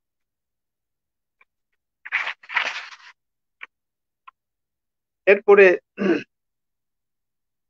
যে বিষয়টি বেশি গুরুত্বপূর্ণ সেটি হচ্ছে বাচ্চারা যখন বুঝতে শিখে যে আমাকে আমার অধিকার সঠিকভাবে দেওয়া হচ্ছে বা হচ্ছে না, ওই বয়স আসার আগেই মা বাবাকে জানতে হবে যে বাচ্চাদেরকে কিভাবে বাচ্চাদের মাঝে আপনার আদল করতে হয়, ইনসাফ করতে হয়। রাসূল সাল্লাল্লাহু আলাইহি সাল্লাম বলেছেন, লাইসা মিন্না মান লাম ইয়ারহাম সাগীরানা ওয়া লাম ইউক্কির কাবীরানা, আমাদের মধ্য থেকে নয় সেই লোকেরা যারা আমাদের বড়দেরকে সম্মান করে না এবং ছোটদেরকে স্নেহ এবং দয়া উপহার দেয় না। পাশাপাশি রাসূল সাল্লাল্লাহু আলাইহি সাল্লাম আরো বলেছেন যে ফাত্তাকুল্লাহা ওয়া আদিলু বাইনা আওলাদিকুম, ফাত্তাকুল্লাহা ওয়া আদিলু বাইনা আওলাদিকুম, তোমরা আল্লাহকে ভয় করো এবং তোমরা তোমাদের সন্তানদের মাঝে আদল এবং ইনসাফ প্রতিষ্ঠা করো। আমাদের মুসলিম ফ্যামিলিগুলোতে, পশ্চিমায় হোক প্রাচ্যে হোক, বিশেষ করে আমরা যারা ভারতবর্ষের মুসলমান, আমাদের মাঝে, আমাদের ফ্যামিলিগুলোতে সন্তানদের মাঝে ন্যায় বিচারের অনেক বড় অভাব রয়েছে। দেখা যায় যে আমরা আমাদের মা বাবারা অনেক ইবাদত বন্দিগি করতে পছন্দ করেন, রোজা রাখতে, হজ করতে, আপনার দান খয়রাত করতে পছন্দ করেন, কিন্তু সন্তানদের মাঝে ইনসাফ করা যে এটা তাকওয়ার বড় এক মেরুদণ্ড, এই জিনিস আমরা অনেকে জানিও না। এই জিনিস আমাদেরকে সামাজিক ভাবেও শিক্ষা দেওয়া হয় নাই, অনেককে পারিবারিক ভাবেও শিক্ষা দেওয়া হয় নাই, যার কারণে তারা সেগুলো বাস্তবায়ন করতে পারেন না। ফাত্তাকুল্লাহা ওয়া আদিলু বাইনা আওলাদিকুম, রাসূল সাল্লাল্লাহু আলাইহি ওয়াসাল্লাম বলেছেন আল্লাহকে ভয় করো এবং তোমাদের সন্তানদের মাঝে তোমরা ইনসাফ করো। এখানে আপনার সন্তানদেরকে আপনি যখন লালন পালন করবেন তখনও আপনি ইনসাফ করবেন, তাদেরকে এক ব্র্যান্ডের কাপড় দিয়ে, তাদেরকে এক ধরনের জিনিসপত্র দিয়ে তারা যেন বুঝে যে কাউকে কারো উপরে প্রাধান্য দেওয়া হচ্ছে না। তখন বাচ্চার যে একটা স্থিতিশীল এবং সুন্দর আপনার মানসিকতা দিয়ে নিয়ে বাচ্চাটা বড় হবে, সেটা আপনার এই তারতম্য করলে সেটা দিয়ে তারা সঠিকভাবে বেড়ে উঠতে পারবে না। আর সঠিকভাবে বাচ্চারা সুন্দর মানসিকতা নিয়ে বেড়ে উঠতে না পারাই সমাজকে এবং পৃথিবীকে অস্থিতিশীল করার একটা ব্যবস্থা। আর বিশেষ করে আপনার উত্তরাধিকারী সূত্রে পাওয়া যে সম্পদ, ত্যায্য সম্পত্তির মধ্যে আমাদের এই দেশে বিশেষ করে ৯৯টা মুসলিম ফ্যামিলিতে কোনো আদল এবং ইনসাফ নেই। ৯৯টা মুসলিম ফ্যামিলির মধ্যে কোনো আদল এবং ইনসাফ নেই, যার কারণে এই পরিবার নষ্ট হচ্ছে, পরিবারের ঐক্য নষ্ট হচ্ছে এবং আমরা ইসলামী ঐতিহ্যকে ধীরে ধীরে আমরা হারাতে বসছি। তো অনেক বিষয় এখানে, অনেকগুলো পয়েন্ট রয়েছে, এগুলো নিয়ে আমাদের অন্যান্য বক্তারা আলোচনা করবেন আশা করছি। আল্লাহ তাআলা আমাদেরকে আমাদের পারিবারিক ঐতিহ্য এবং ইসলামের সৌন্দর্য রক্ষা করার, ধারণ করার এই পশ্চিমার বাস্তবতায় তৌফিক দান করুন। আকুলু কওলি হাযা ওয়া আস্তাগফিরুল্লাহ। আসসালামু আলাইকুম। অসংখ্য মোবারকবাদ শাইখ আব্দুল মতিন আল আজহারীকে অত্যন্ত চমৎকার ভাবে পশ্চিমা বিশ্বে মুসলমানদের পারিবারিক বন্ধন শক্তিশালীকরণ এই বিষয়ে আলোচনা করার জন্য আজকে অনুষ্ঠানের পক্ষ থেকে আপনাকে কৃতজ্ঞতা জানাচ্ছি, আপনাকে অসংখ্য মোবারকবাদ জানাচ্ছি। সম্মানিত শ্রোতা, এই পর্যায়ে আমাদের সামনে আলোচনা নিয়ে আসছেন পর্তুগাল থেকে মার্তিম মনির জামে মসজিদের সম্মানিত president Sheikh Abdullah Al Mamun, Lisbon, Portugal. President Martim মনির জামে মসজিদ, লিসবন, পর্তুগাল। আসসালামু আলাইকুম ওয়া রাহমাতুল্লাহি ওয়া বারাকাতুহু।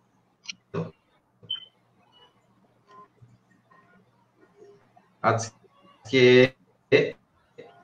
একটি গুরুত্বপূর্ণ টপিকসে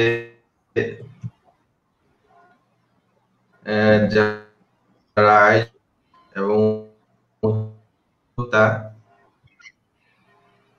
যারা দর্শক শ্রোতা শুনছেন সবাইকে আমার পক্ষ থেকে সালাম। আসসালামু আলাইকুম ওয়া রাহমাতুল্লাহি ওয়া বারাকাতুহু।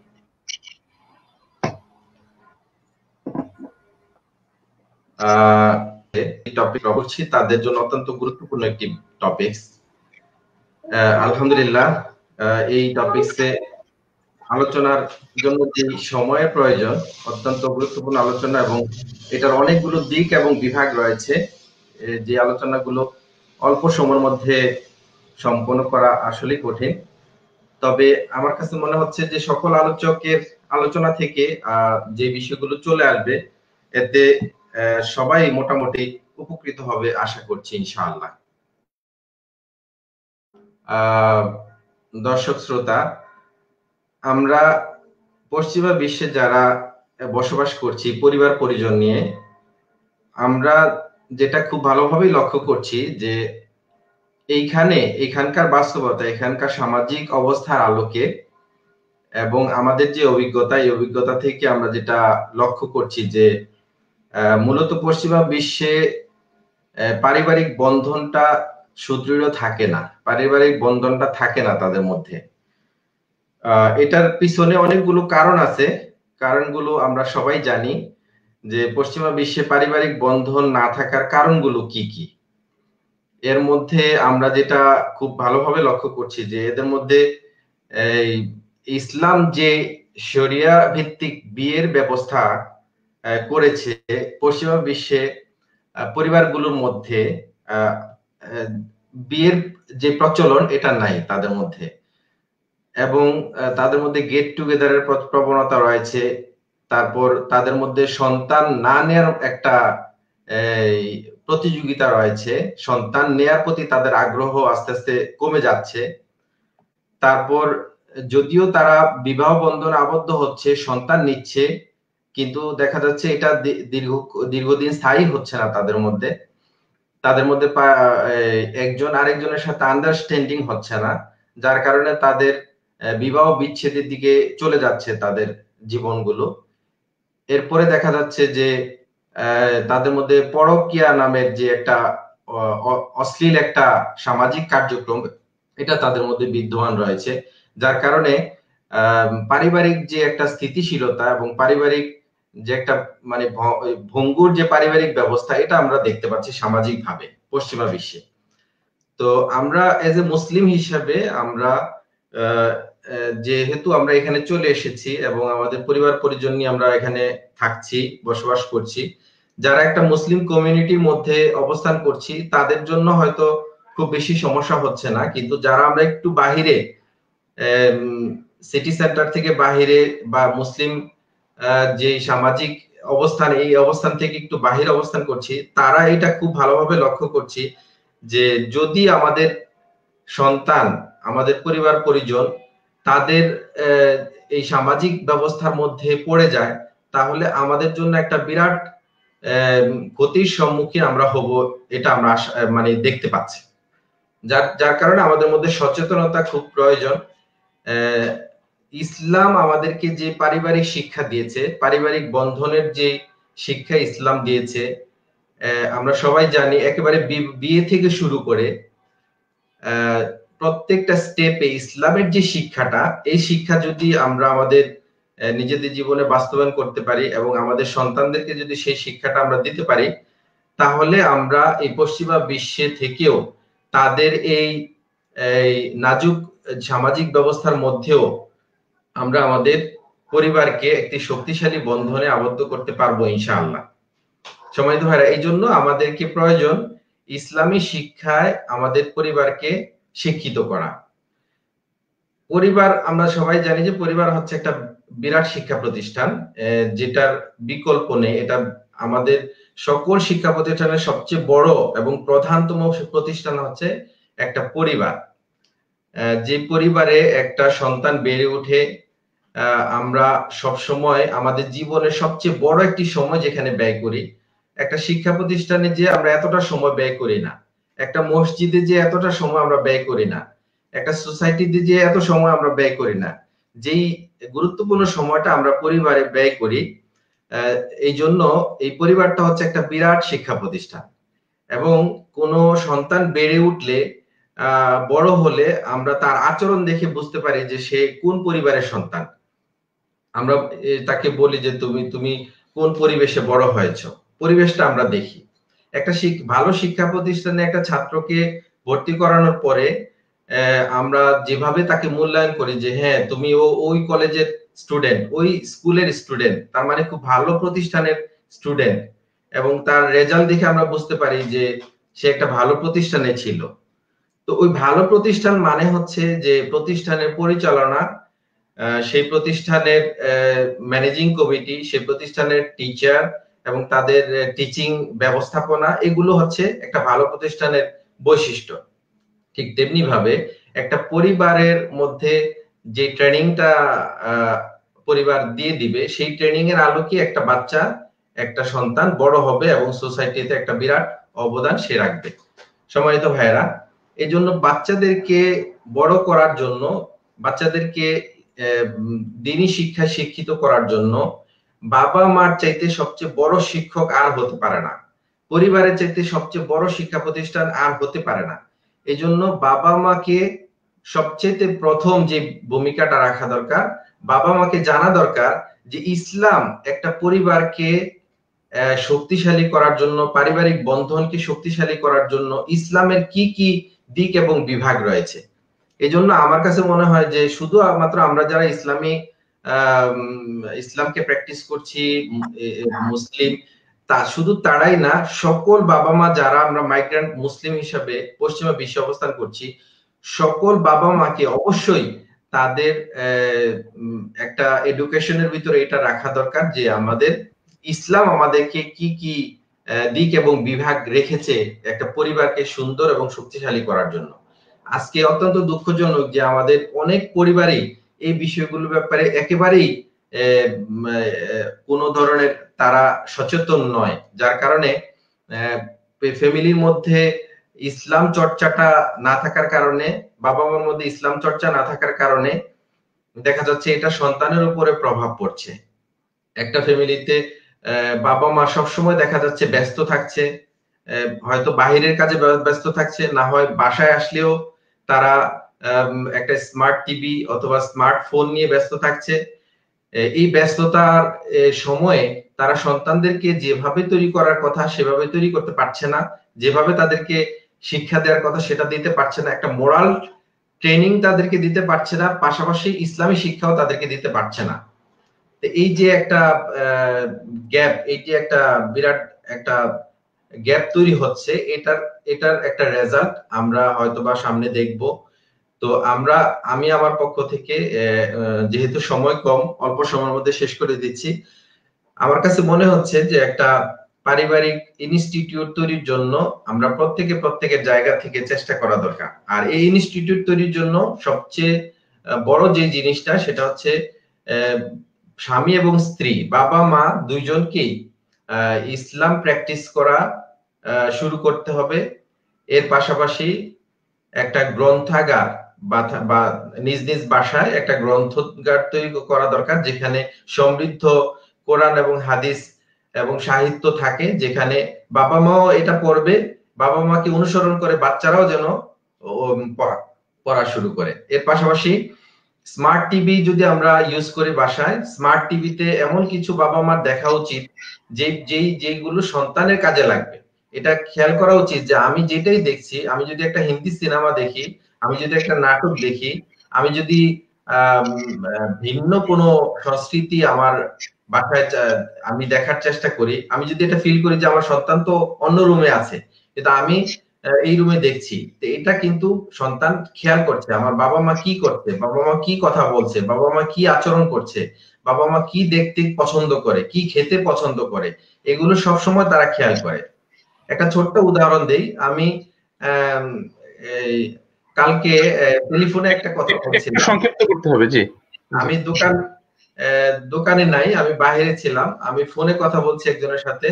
উনি আমাকে জিজ্ঞেস করছে যে মামুন ভাই আপনি কোথায়? আমি বলছি যে আমি তো একটু বাইরে আছি, দোকানে নাই। তো আমি ফোন রেখে দেওয়ার সাথে সাথে আমার মেয়ে, ছোট্ট মেয়ে 4 বছরের, ও বললো যে বাবা তুমি তো বাসায়, তুমি বললো যে বাইরে আছো বললা কেন? তারপরে সে ধরে ফেলতে সাথে সাথে, সে একটু দূরে ছিল, আমি খেয়ালও করে নাই সে আমার কথা শুনছে। তাহলে বাচ্চারা কিন্তু আমাদেরকে পুরোপুরি অনুকরণ করে এবং অনুসরণ করার চেষ্টা করে। এই জন্য আমাদের আচরণগুলো, আমাদের চিন্তা চেতনাগুলো, আমাদের লাইফস্টাইল গুলো, দৈনন্দিন জীবনে আমরা যা কিছু করছি এগুলোই তারা গ্রহণ করছে। এই জন্য যেহেতু তারা স্কুলের বিষয়গুলো গ্রহণ করার চাইতে বাবা মা এবং ফ্যামিলির বিষয়গুলো বেশি গ্রহণ করে, এজন্য আমাদের সবাইকে সচেতনতার সাথে ইসলাম আমাদেরকে স্বামী স্ত্রীর যে অধিকার, সন্তানদের যে অধিকার এবং সন্তানদের প্রতি আমাদের দায়িত্ব কর্তব্য, আমাদের প্রতি সন্তানের দায়িত্ব কর্তব্য, ইসলাম আমাদেরকে যেগুলো বলেছে এগুলো আমাদের বেশি বেশি পড়া দরকার, স্টাডি করা দরকার এবং এগুলো বাচ্চাদের মধ্যে ইমপ্লিমেন্ট করা দরকার। আল্লাহ পাক আমাদের সবাইকে পশ্চিমা বিশ্বে আমাদের পারিবারিক বন্ধনকে আরো শক্তিশালী করার জন্য ইসলামকে বেশি বেশি প্রায়োরিটি দেয়া এবং ইসলাম অনুযায়ী আমাদের জীবন পরিচালনা করার তৌফিক দান করুন। ওয়া তৌফিক ইল্লা বিল্লাহ। আসসালামু আলাইকুম ওয়া রাহমাতুল্লাহি ওয়া বারাকাতুহু। অত্যন্ত ধন্যবাদ জানাচ্ছি আব্দুল্লাহ আল মামুন ভাইকে চমৎকার আলোচনা রাখার জন্য। সম্মানিত সুধী মণ্ডলী, এ পর্যায়ে আমি আলোচনা রাখার জন্য বিনীতভাবে অনুরোধ করছি আজকের অনুষ্ঠানের অন্যতম মেহমান প্রফেসর ডক্টর শাহজাহান খান, সাউদার্ন কুইন্সল্যান্ড বিশ্ববিদ্যালয়, অস্ট্রেলিয়া। আমি সম্মানিত মেহমানকে রাখার জন্য অনুরোধ করছি।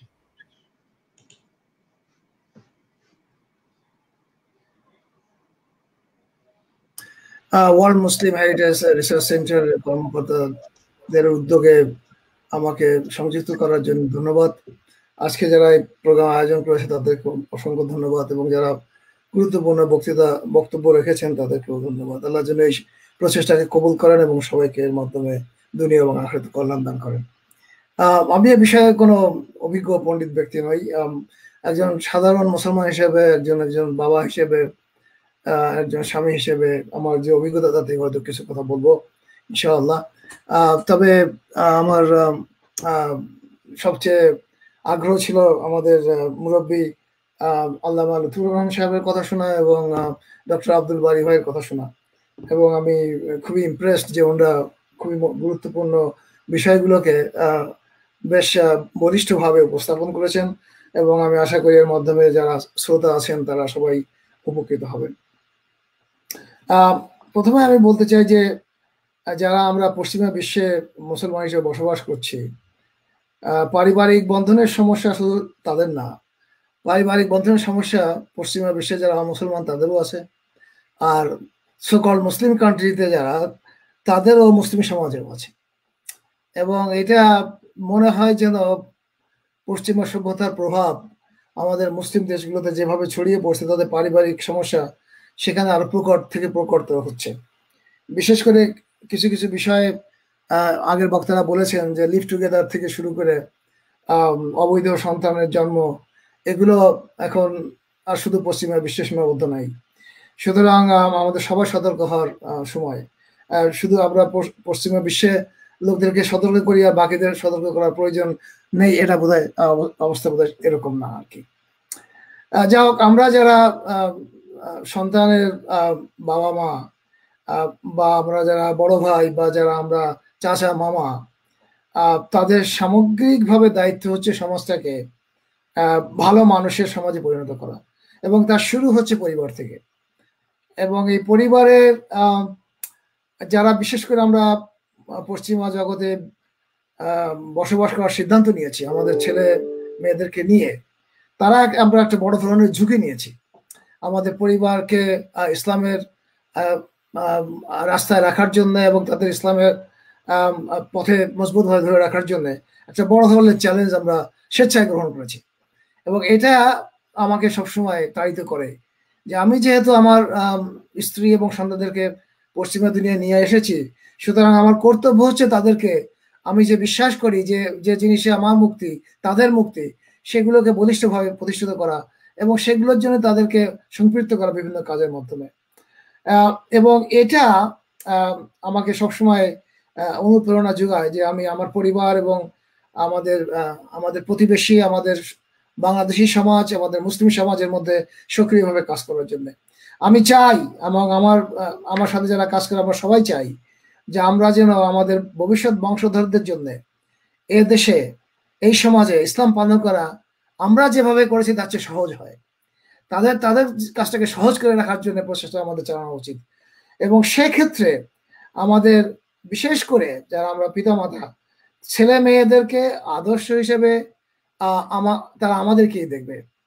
এখানে একটা জিনিস পরবর্তী বক্তা বলেছেন, খুবই গুরুত্বপূর্ণ এটা, যে বাচ্চারা অনেক সময় হয়তো বলবে না, কিন্তু তারা সবকিছু অবলোকন করবে, সবকিছু খুব ঘনিষ্ঠভাবে দেখবে, মুখ দিয়ে না বললেও। যদি আমাদের কথা এবং কাজের মধ্যে তারা বৈপরীত্য দেখে, তখন তারা আমাদের সম্পর্কে সিদ্ধান্ত নিয়ে নেয় অলরেডি। তারা হয়তো মুখে প্রকাশ করে না, কিন্তু সিদ্ধান্ত হয়ে যায়। তো এই ব্যাপারে আমাদের খুব সতর্ক থাকা দরকার আছে। যে কথা আমরা প্লিজ করি, তাদেরকে যেগুলো আমরা বলি, উপদেশ দেই, সেগুলো যেন আমাদের জীবনে প্রতিফলিত হয়। তা নাহলে কিন্তু হিত বিপরীত হবে। তারা আমাদের কথা একরকম, কাজ একরকম হলে, এটা তো আমাদের ধর্মেই নিষিদ্ধ, তারপরেও যদি আমরা এগুলো থেকে সতর্ক থাকি তাহলে আমাদের জন্য সেটা ভালো হবে। এবং যারা আমি আমার অভিজ্ঞতায় দেখেছি, অস্ট্রেলিয়া দেখেছি যেটা, সেখানে যারা মানে ধর্মীয় পরিবেশে ছেলেমেয়ে রাখার চেষ্টা করেছেন, তারা মোটামুটি ভাবে তাদের বাংলাদেশি আদর্শকেও রক্ষা করার চেষ্টা করেছেন। ছেলেমেয়ে বাংলায় কথা বলতে পারে, সালাম দিলে উত্তর দিতে পারে বাংলায়। কিন্তু যারা ধর্মীয় গণ্ডির বাইরে চলে গেছেন, বাংলাদেশি লোক, তাদের ছেলেমেয়ে বাংলা ভাষাও বলতে পারে না, ধর্ম পালন করা তো দূরের কথা, সালাম দিলে হয়তো সালাম কি জিনিস সেটা বোঝেও না। তো এখানে আরেকটা জিনিস যেটা বলতে চাচ্ছি, যে আমাদের আব্দুল ভাই বলেছেন যে খালি পরিবারের ভিতর থেকেই ভালো মানুষ হওয়া যায় না, সমাজটাকেও ভালো করা দরকার। যদি খালি পরিবেশ ভালো থাকে, আশেপাশের যদি সবাই যদি খারাপ থাকে, তাহলে সে ভালো থাকাটা খুব কঠিন। এই জন্য সামগ্রিকভাবে আমাদের চেষ্টা করতে হবে যাতে আমরা যে ভালো, আমাদের মধ্যে যদি কোনো ভালো জিনিস থাকে, সেটা যে আশেপাশে আমরা যদি ছড়িয়ে দিতে পারি, অন্যদেরকে যদি আকৃষ্ট করতে পারি, তাহলে এই ভালো মানুষত্বের সংখ্যা বাড়বে এবং তাদের মাধ্যমে আমরা আমাদের সমাজকে ভালো বানাতে পারবো। এখানে আরো একটা জিনিস আমাদের মনে রাখা দরকার, আমরা মুসলমান হিসেবে, যে ইসলাম সর্বোত্তম আদর্শ। এখানে সর্বোত্তম পিতা, সর্বোত্তম সন্তান, সর্বোত্তম স্ত্রী এখানে এই ধর্মের মধ্যে আছে, ধর্ম অনুসারীদের মধ্যে আছে। সেটা যদি আমরা আমাদের গণ্ডির মধ্যে শুধু সীমিত রাখি, যদি আমরা আমাদের বাইরের লোকদেরকে এগুলো আমরা জানার সুযোগ না দেই, তাহলে কিন্তু আমাদের ধর্মের যে বিউটি, যে সৌন্দর্য, যে আকর্ষণ, সেটা থেকে মানুষ বঞ্চিত হবে। তো এটাও আমাদের একটা চিন্তা করার বিষয়, যে আমরা যে সমাজে বসবাস করি, সেই সমাজে মুসলমানদের সমাজে যদি ফ্যামিলি ভায়োলেন্স কম থাকে বা না থাকে, বা ডোমেস্টিক ভায়োলেন্স যদি না থাকে, তার একটা বড় ধরনের সুবিধা কিন্তু আমাদের ধর্মের দিকে আসে।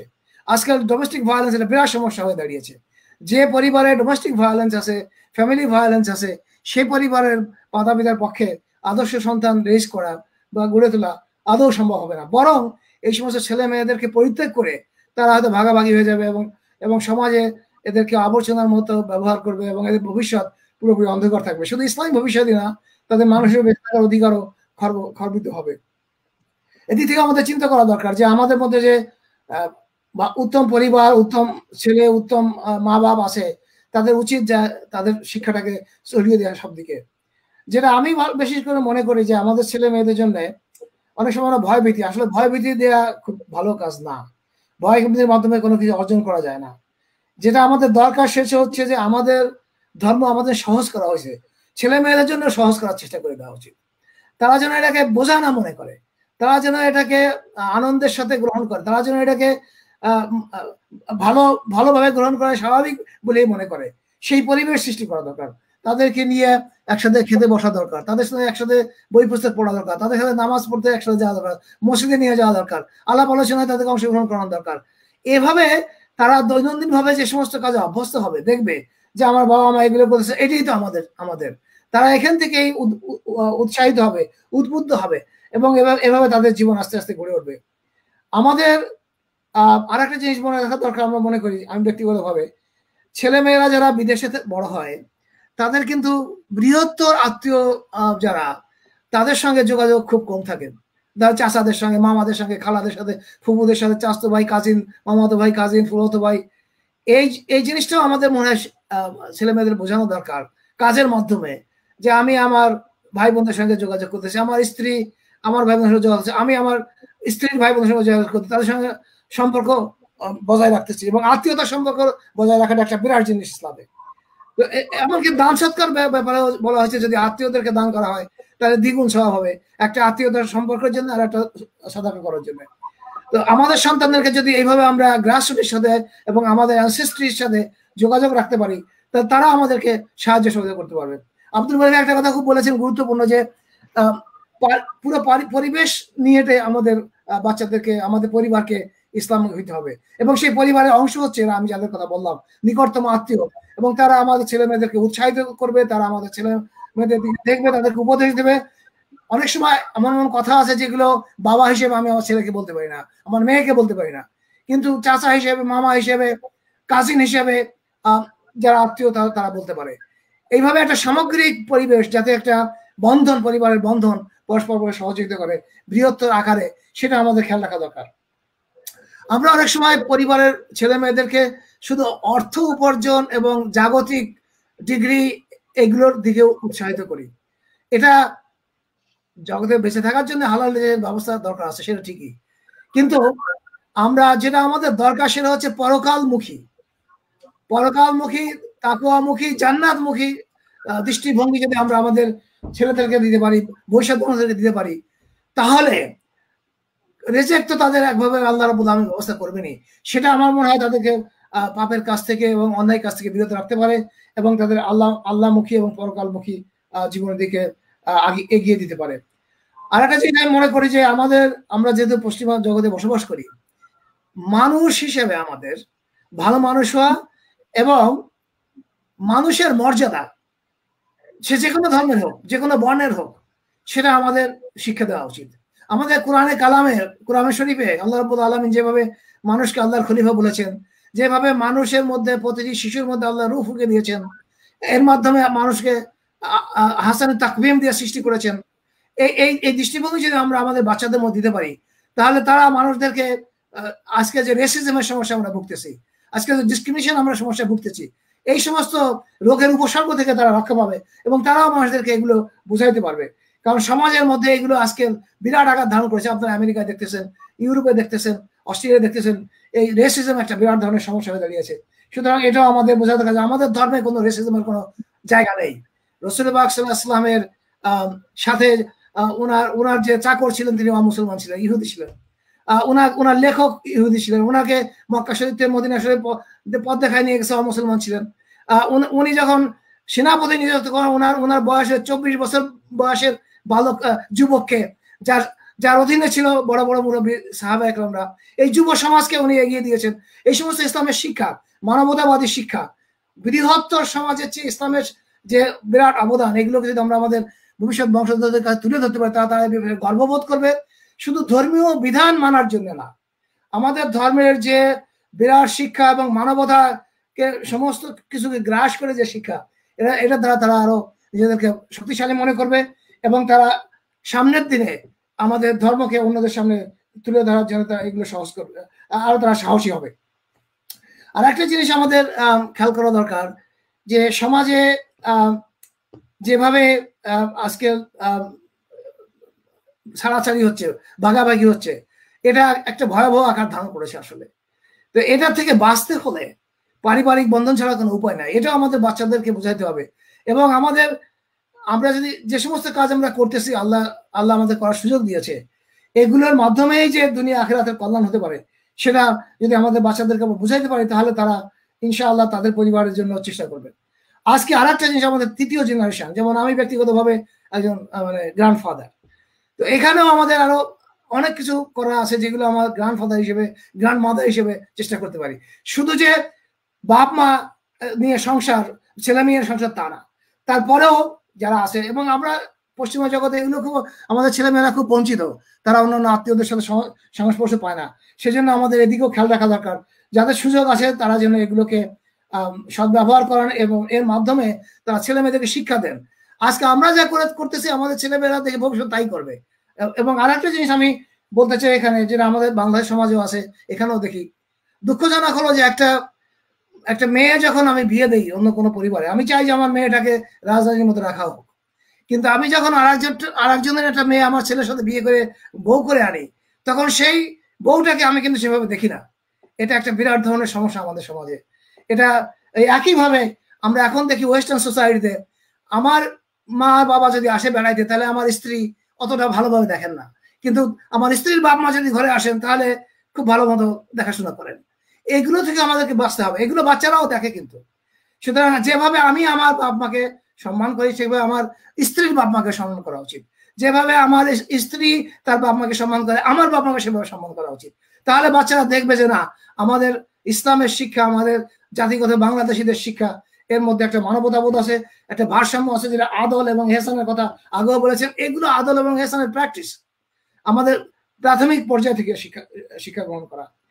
আমি শেষ পর্যায়ে বলতে চাই যে আল্লাহ রাব্বুল আলামিনের যে অসংখ্য নিয়ামত আমি ব্যক্তিগতভাবে পেয়েছি, আপনারা পেয়েছেন, আমাদের ছেলে মেয়েরা পেয়েছে, এটাকে স্মরণ করানো দরকার। উনি ইচ্ছা না করলে আমরা এই দুনিয়া আসতাম না। উনি ইচ্ছা না করলে আমাকে এত ভালো একজন মা আমাকে দিতেন না, যিনি তার জীবন বিপন্ন করেও আমাকে মানুষ করার চেষ্টা করেছেন, এত ভালো বাবা দিতেন। সেই রব্বুল আলামিন যিনি আমাকে রেজেক্ট দিয়েছেন, প্রতিটি মুহূর্তে আমি নিঃশ্বাস নিচ্ছি তার দেওয়া নিয়ামত দিয়ে, প্রতিদিন আমি পানি খাচ্ছি, পানি পান করতেছি, খাবার খাচ্ছি তার দেওয়া নিয়ামত থেকে। সুতরাং আল্লাহর নিয়ামত, যিনি জন্য আমার জন্য এত কিছু করেছেন, এত কিছু দিয়েছেন, চাওয়ার আগেই দিয়েছেন, তার প্রতি আমাদের কি কর্তব্য করা উচিত? তার কাছে যদি আমাদের চেষ্টা করা উচিত না? এইভাবে যদি আমরা আপিল করতে পারি, ইনশাআল্লাহ আমার মনে হয় যে আমাদের ছেলেমেয়েরা আমাদের চেয়েও ভালো মুসলমান হবে। আল্লাহ আমাদের সবাই প্রচেষ্টাকে কবুল করুক এবং দুনিয়া আখিরাতে আমাদেরকে ভালো মানুষ হিসেবে বাঁচা থাকার তৌফিক দান করুক, এবং আমাদের বংশের যত ছেলে মেয়ে জন্মগ্রহণ কিয়ামত পর্যন্ত তারা যেন আল্লাহ নিকটতম বান্দাদের অন্তর্ভুক্ত হয়, তারা যেন মুমিন মুসলমানদের অন্তর্ভুক্ত হয়। আসসালামু আলাইকুম ওয়া রাহমাতুল্লাহি ওয়া বারাকাতুহু। অসংখ্য মোবারকবাদ প্রফেসর ডক্টর শাহজাহান খান স্যারকে, অত্যন্ত চমৎকার আলোচনা করেছেন বর্তমান প্রেক্ষাপটে। স্যারকে অসংখ্য মোবারকবাদ ওয়ার্ল্ড মুসলিম হেরিটেজ রিসার্চ সেন্টারের পক্ষ থেকে। সম্মানিত উপস্থিতি, এ পর্যায়ে আমাদের সামনে আলোচনা নিয়ে আসছেন মাদ্রিদ স্পেন থেকে ইসলামিক ফোরাম অফ স্পেনের সম্মানিত প্রেসিডেন্ট মোহাম্মদ মুর্শেদ আলম। আমি সম্মানিত president Islamic forum of Spain Madrid স্পেনের মোহাম্মদ মুর্শেদ আলমকে তার বক্তব্য নিয়ে আসার জন্য আন্তরিক অনুরোধ জানাচ্ছি। আউযু বিল্লাহি মিনাশ শাইতানির রাজীম। বিসমিল্লাহির রহমানির রহিম। ইন্নাল হামদালিল্লাহ নাহমাদুহু ওয়া নুসাল্লি আলা রাসূলিল কারীম, আম্মা বা'দ। সম্মানিত সভাপতি, সম্মানিত পরিচালক এবং আমাদের সম্মানিত মেহমানবৃন্দ ও দর্শকবৃন্দ, সবাইকে আমার অন্তঃস্থল থেকে শুভেচ্ছা অভিনন্দন। আমরা ওয়ার্ল্ড মুসলিম হেরিটেজ রিসার্চ সেন্টারের পক্ষ থেকে আজকের যেই আলোচ্য বিষয় যে পশ্চিমা বিশ্বে আদর্শ মুসলিম পরিবার গঠনের আমাদের করণীয় কি দায়িত্ব, সেটা আমরা যে আলোচনা শুনেছি বিজ্ঞ আলোচকদের পক্ষ থেকে। আলহামদুলিল্লাহ আলহামদুলিল্লাহ যে আমরা যে সবাই, যে আমাদের আল্লামা লুৎফু সাহেব, ডক্টর আব্দুল বারী সাহেব তাদের পক্ষ থেকে এবং প্রফেসর যিনি আলোচনা করেছেন, তাদের পক্ষ থেকে আমরা যে মেসেজগুলি পেয়েছি, যদি আমরা এই মেসেজটুকু যদি আমাদের ব্যক্তিগত জীবনে, পারিবারিক জীবনে আমরা ফলো করতে পারি, আশা করা যায় ইনশাআল্লাহ আমাদের পরিবারগুলি একটা সুন্দর শক্ত একটা ইসলাম পরিবার হিসেবে গঠন হবে। ইসলাম শিক্ষার সঠিক লক্ষ্য উদ্দেশ্য হচ্ছে সত্যবাদী মুমিন, রক্ষণশীল প্রতিনিধি এবং দৃঢ় বিশ্বাসী মানুষ তৈরি করা, আল্লাহর পরিচয় জানা, আল্লাহর সাথে সম্পর্ক স্থাপনের মাধ্যমে ইহকালীন এবং পরকালীন মুক্তি অর্জন করা। এটাই রব্বুল আলামিন সূরা ফুরকানের ৭০ নম্বর আয়াতে বলতেছেন, রব্বানা হাবলানা মিন আজওয়াজিনা ওয়া যুররিয়াতিনা কুররাতান আয়ুনি ওয়াজআলনা লিল মুত্তাকিনা ইমামা। হে আমাদের রব, আমাদের নিজেদের স্ত্রীদের এবং নিজের সন্তানদেরকে নয়নশীলকারী বানান এবং আমাদেরকে মুত্তাকিদের ইমাম করে দেন। আমি একজন মানুষের জীবনকে ৩টা ভাগে বিভক্ত করেছি। একটা হচ্ছে আমাদের অবিবাহিত জীবন, আর একটা হচ্ছে আমাদের বিবাহিত জীবন, আর একটা হচ্ছে বিবাহিত সাংসারিক ছেলে মেয়েদেরকে নিয়ে জীবন। আমরা যদি প্রথম স্টেপে আসি, প্রথম ধাপে আসি, তাহলে আমাদের অবিবাহিত জীবনে আমার লক্ষ্য উদ্দেশ্য ঠিক করা উচিত। আমি কিরকম নিজেকে কিভাবে গড়ে তুলতে চাই, সেই লক্ষ্যটা টিনেজ ছিল অথবা আমার এই বিবাহিত জীবনের পূর্বের যে অধ্যায়টা ছিল, সেখানে আমার লক্ষ্যটা ঠিক রাখা উচিত। আমি কিরকম মুসলমান হতে চাই, আমার লক্ষ্যের উপর ভিত্তি করেই আমার জেনারেশনটা তৈরি হবে, আমার স্ত্রী আসবে, সন্তানরা আসবে। একজন আলোচক বলেছিলেন যে সহিহ মুসলিমের ৩০৬৪ নম্বর হাদিসে আবু হুরায়রা রাদিয়াল্লাহু তাআলা থেকে বর্ণিত, তিনি বলেন নবী করিম সাল্লাল্লাহু আলাইহি ওয়াসাল্লাম বলেছেন, মেয়েদেরকে বিয়ে করার ব্যাপারে 4টা বিষয়ের প্রতি লক্ষ্য রাখা হয়। একটা হচ্ছে তার অর্থ সম্পদ, তার বংশমর্যাদা, তার সৌন্দর্য এবং তার দিনদারিত্ব। তুমি যদি দিনদারি বিচার করে বিয়ে করো তাহলে শান্তি থাকতে পারবা। তাহলে অবিবাহিত পুরুষের প্রথম লক্ষ্যটাই হচ্ছে তাকে একজন দিনদারি নারী বিবেচনা করা উচিত। যদি দিনদারি নারী আমরা বিবেচনা করতে পারি, তাহলে নিঃসন্দেহে আমরা যেটা ভালো মা আনতে পারি, আমরা একটা ভালো জাতি উপহার দিতে পারবো। যদি ভালো জাতি আমরা উপহার দিতে না পারি, ভালো মা আনতে না পারি, তাহলে আমাদের সাংসারিক জীবনে যেমন অশান্তি আসবে, আমাদের ভবিষ্যৎ প্রজন্মটাও সেরকম আমরা সঠিকভাবে গড়ে তুলতে পারবো না। তাহলে আমাদের লক্ষ্যটা কি? ভালো মানুষ হিসাবে নিজেকে তৈরি করা এবং আমাদের সন্তান ছেলে মেয়েদেরকে তৈরি করা। এর জন্য আমাদের কাজগুলি করতে হবে। হ্যাঁ, এই জন্য ভালো মানুষ হওয়ার জন্য আমাদের যে কতগুলি স্টেপ, ভালো পরিবার গঠন করার জন্য যে কতগুলি স্টেপ, সেগুলো যদি আমাদের আলোচনার মধ্যে সীমাবদ্ধ না রেখে যদি আমাদের পারিবারিক জীবনে সেগুলো আমরা চর্চায় নিয়ে আসতে পারি, তাহলে সেগুলো আমাদের ভালো পরিবার গঠন হবে, ভালো সন্তান গঠন হবে। আমরা জানি যে একটা সন্তান, যে প্রত্যেকটা বাবা মা চান যে তার সন্তানটা ভালো হোক, হ্যাঁ, একজন আদর্শ বাবা মা হোক। কিন্তু অনেক সময় দেখা যায় যে অভাবে সুশিক্ষা শিক্ষিত হয়ে অনেক সন্তান অমানুষ হয়। আমাদের মনে রাখতে হবে, আদর্শ পরিবেশের মাঝে শিশু বেঁচে থাকলে সে আদর্শ মানুষ হতে পারে। আদর্শ শিক্ষা সম্বলিত পরিবার মাঝে শিশু বেঁচে থাকলে সে আদর্শ শিক্ষা অর্জন করতে শেখে। সমালোচনা পরিবেশে যদি শিশু বেঁচে থাকে, যে পরিবেশের যে পরিবারের মধ্যে সমালোচনা হয়, যদি সেই পরিবেশের মধ্যে যদি শিশু বড় হয়, তাহলে সে কেবল নিন্দা করতে শিখে, মানুষ শুধু নিন্দা করবে। শত্রুতার মাঝে যদি শিশু বেঁচে থাকে, তাহলে সে কেবল হানাহানি করতে শিখে, মারামারি করতে শিখে, যেখানে শত্রুতা বজায় থাকে। বিদ্রুপের মাঝে যদি শিশু বেঁচে থাকে, তাহলে কেবল সে লাজুক হতে শিখে। উদ্দীপনার মাঝে যদি শিশু বেঁচে থাকে, তাহলে সে আত্মবিশ্বাসী হয়ে শিখে। নিরপেক্ষতার মাঝে শিশু বেঁচে থাকলে সে ন্যায়পরায়ণতা শিখে এবং সে বিশ্বাসী হতে শেখে। নিরাপত্তার মাঝে যদি শিশু বেঁচে থাকে, তাহলে সে বিশ্বাসী হতে শেখে। অনুমোদনের মাঝে যদি শিশু বেঁচে থাকে, তাহলে সে নিজেকে ভালোবাসতে শিখে। এবং স্বীকৃতি আর বন্ধুত্বের মাঝে যদি শিশু বেঁচে থাকে, তাহলে সে পৃথিবীতে ভালোবাসা খুঁজে পেতে শিখে। আমাদের সন্তানদের এই বিষয়গুলি নিশ্চিত করতে পারলেই আশা করা যায় আমরা ভবিষ্যতে একটা ভালো পৃথিবী করতে পারবো। ভালো পৃথিবী গড়ার জন্য আমাদের পদক্ষেপের মধ্যে সবচেয়ে বড় সূত্র হচ্ছে আল্লাহ রাব্বুল আলামিন সূরা আরাফের ৭ নম্বরে বলতেছেন, সুম্মা লাআতিয়ান্নাহুম মিন বাইনি আইদিহিম ওয়া মিন খালফিহিম ওয়া আন আইমানিহিম ওয়া আন শামাইলিহিম ওয়া লা তাজিদু আকসারাহুম শাকিরিন।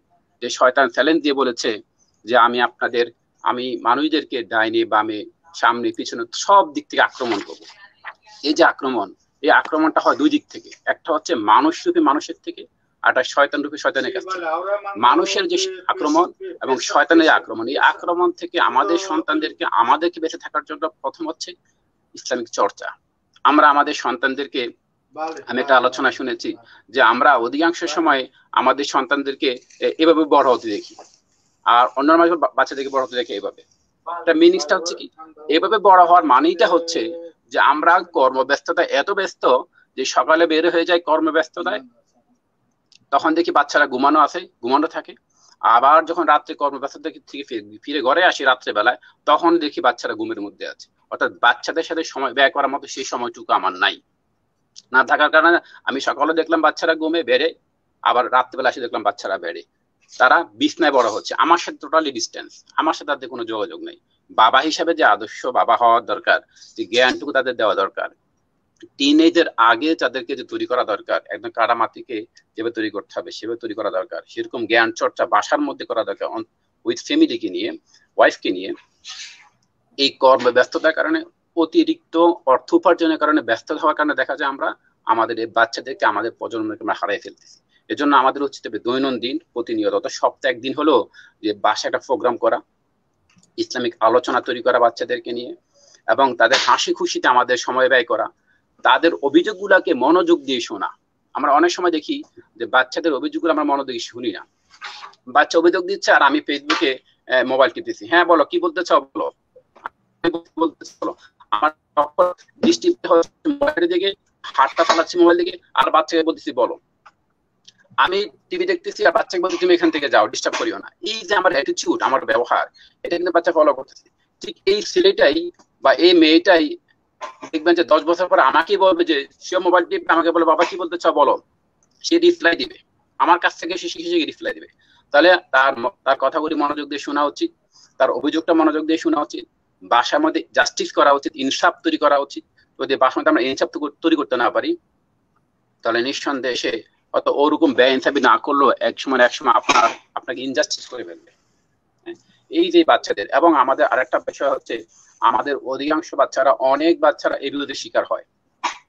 আমরা এবিউজ বলতে শুধুমাত্র দেখি সেক্সুয়াল এবিউজ না, অনেক ক্ষেত্রে দেখা যায় এবিউজের বিষয়টা বলতে আমরা যদি মনে করি যে ফ্যামিলি নিয়ন্ত্রণহীন শারীরিক আঘাত একটা এবিউজ, আমরা যদি এবিউজটাকে 4 ভাগে বিভক্ত করি, তাহলে একটা এবিউজ আমরা যদি মনে করি সেটা হচ্ছে যে এবিউজ হতে পারে ফ্যামিলি বা শারীরিক নিয়ন্ত্রণের আঘাত। সে ছোট্ট একটা অন্যায় করেছে, আপনার তাকে অন্যায়ের মাত্রা থেকে বেশি পরিমাণ আঘাত করে ফেলেছে, এটা হচ্ছে তার শারীরিক এবিউজ।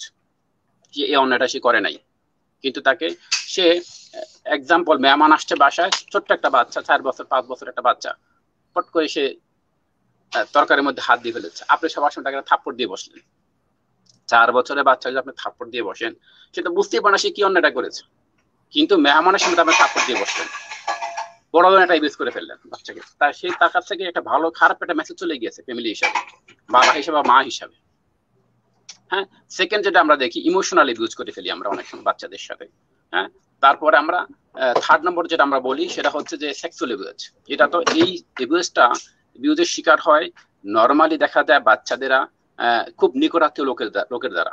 হ্যাঁ, চাচা, মামা, খালু, এমনকি খুব নিকটাত্মীয় বন্ধু বান্ধব। আমাদের এখানে হয়তো দেখা যায় ইউরোপে আমরা বড় পরিবারে হয়তো আমাদের এখানে কিন্তু আমাদের বন্ধু বান্ধবরা আসেন, এত নিকটাত্মীয় বন্ধু বান্ধব আসেন, তাদের মাধ্যমে দেখা যায় বাচ্চারা, ছেলে হোক বা মেয়ে হোক, তারা এবিউজের শিকার হয়।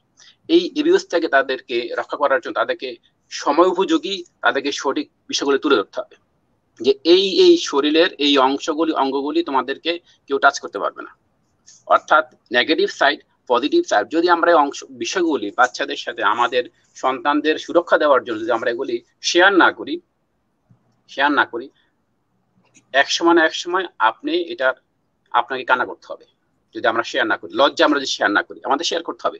বাচ্চা যখন 7 বছর বয়স হবে, 10 বছর বয়স হবে, উপযুক্ত যখন বয়স তার হবে, তাকে কথা বলি শেয়ার করতে হবে। যখন বাচ্চা 5 বছর বয়স হবে, তাকে সুরক্ষা দিতে হবে আপনাকে, কারণ সে এখন বাচ্চা, তাকে কারো কাছে সেরকম ভাবে যেতে দেওয়া হবে না, বা লক্ষ্য রাখতে হবে বাচ্চাটা কার কাছে যাচ্ছে, সে কি করতেছে, এটা লক্ষ্য রাখতে হবে। এবং বাচ্চা যখন 7-8 বছরের বয়স হয়, তার আত্মীয়তার সাথে কার সাথে সে মেলামেশা করতেছে, সে আলাদা রুমে থাকতেছে কিনা। এবং যখন বাচ্চাটা টিনেজ বয়সে পৌঁছে, টিনেজ বয়সে বসার পর আমরা অনেক সময় দেখি যে বাচ্চাদেরকে আলাদা টিচারকে আলাদা রুমে দেওয়া হয়, অথবা বাচ্চারা পড়াশোনার নাম দিয়ে আলাদা রুমে কম্পিউটারের সময় পড়াশোনা করে। এটা খুব ভেরি কেয়ারফুল, এটা খেয়াল রাখতে হবে যে বাচ্চাদেরকে কখনো পড়াশোনা করার ক্ষেত্রে আলাদা বেডরুমে আলাদা রুমে টিচারের সামনে দেওয়া যাবে না। অবশ্যই প্রকাশ্যে ড্রয়িং রুমে বাচ্চাদের সামনে পড়াতে হবে। এক। সেকেন্ড বিষয় হচ্ছে, আমরা যখন বাচ্চাদের কম্পিউটার এবং ল্যাপটপ ইউজ করতে দেই তখন তাদেরকে প্রকাশ্যে, যেখানে আপনি এক্সাম্পল, আপনি যখন আপনার ওয়াইফ পাকশাক করে, বাচ্চাকে বলবেন তুমি পাকশাকে কম্পিউটার নিয়ে এসে এখানে পড়াশোনা করো, তাতে করে আপনার ওয়াইফ ফলো করতে পারে যে মেয়েটা কম্পিউটারে কি করতেছে, আর পড়াশোনা করতেছে নাকি পর্নোগ্রাফি করতেছে নাকি বাদে কিছু সিনেমা দেখতেছে, এটা আপনাকে ফলো করতে হবে।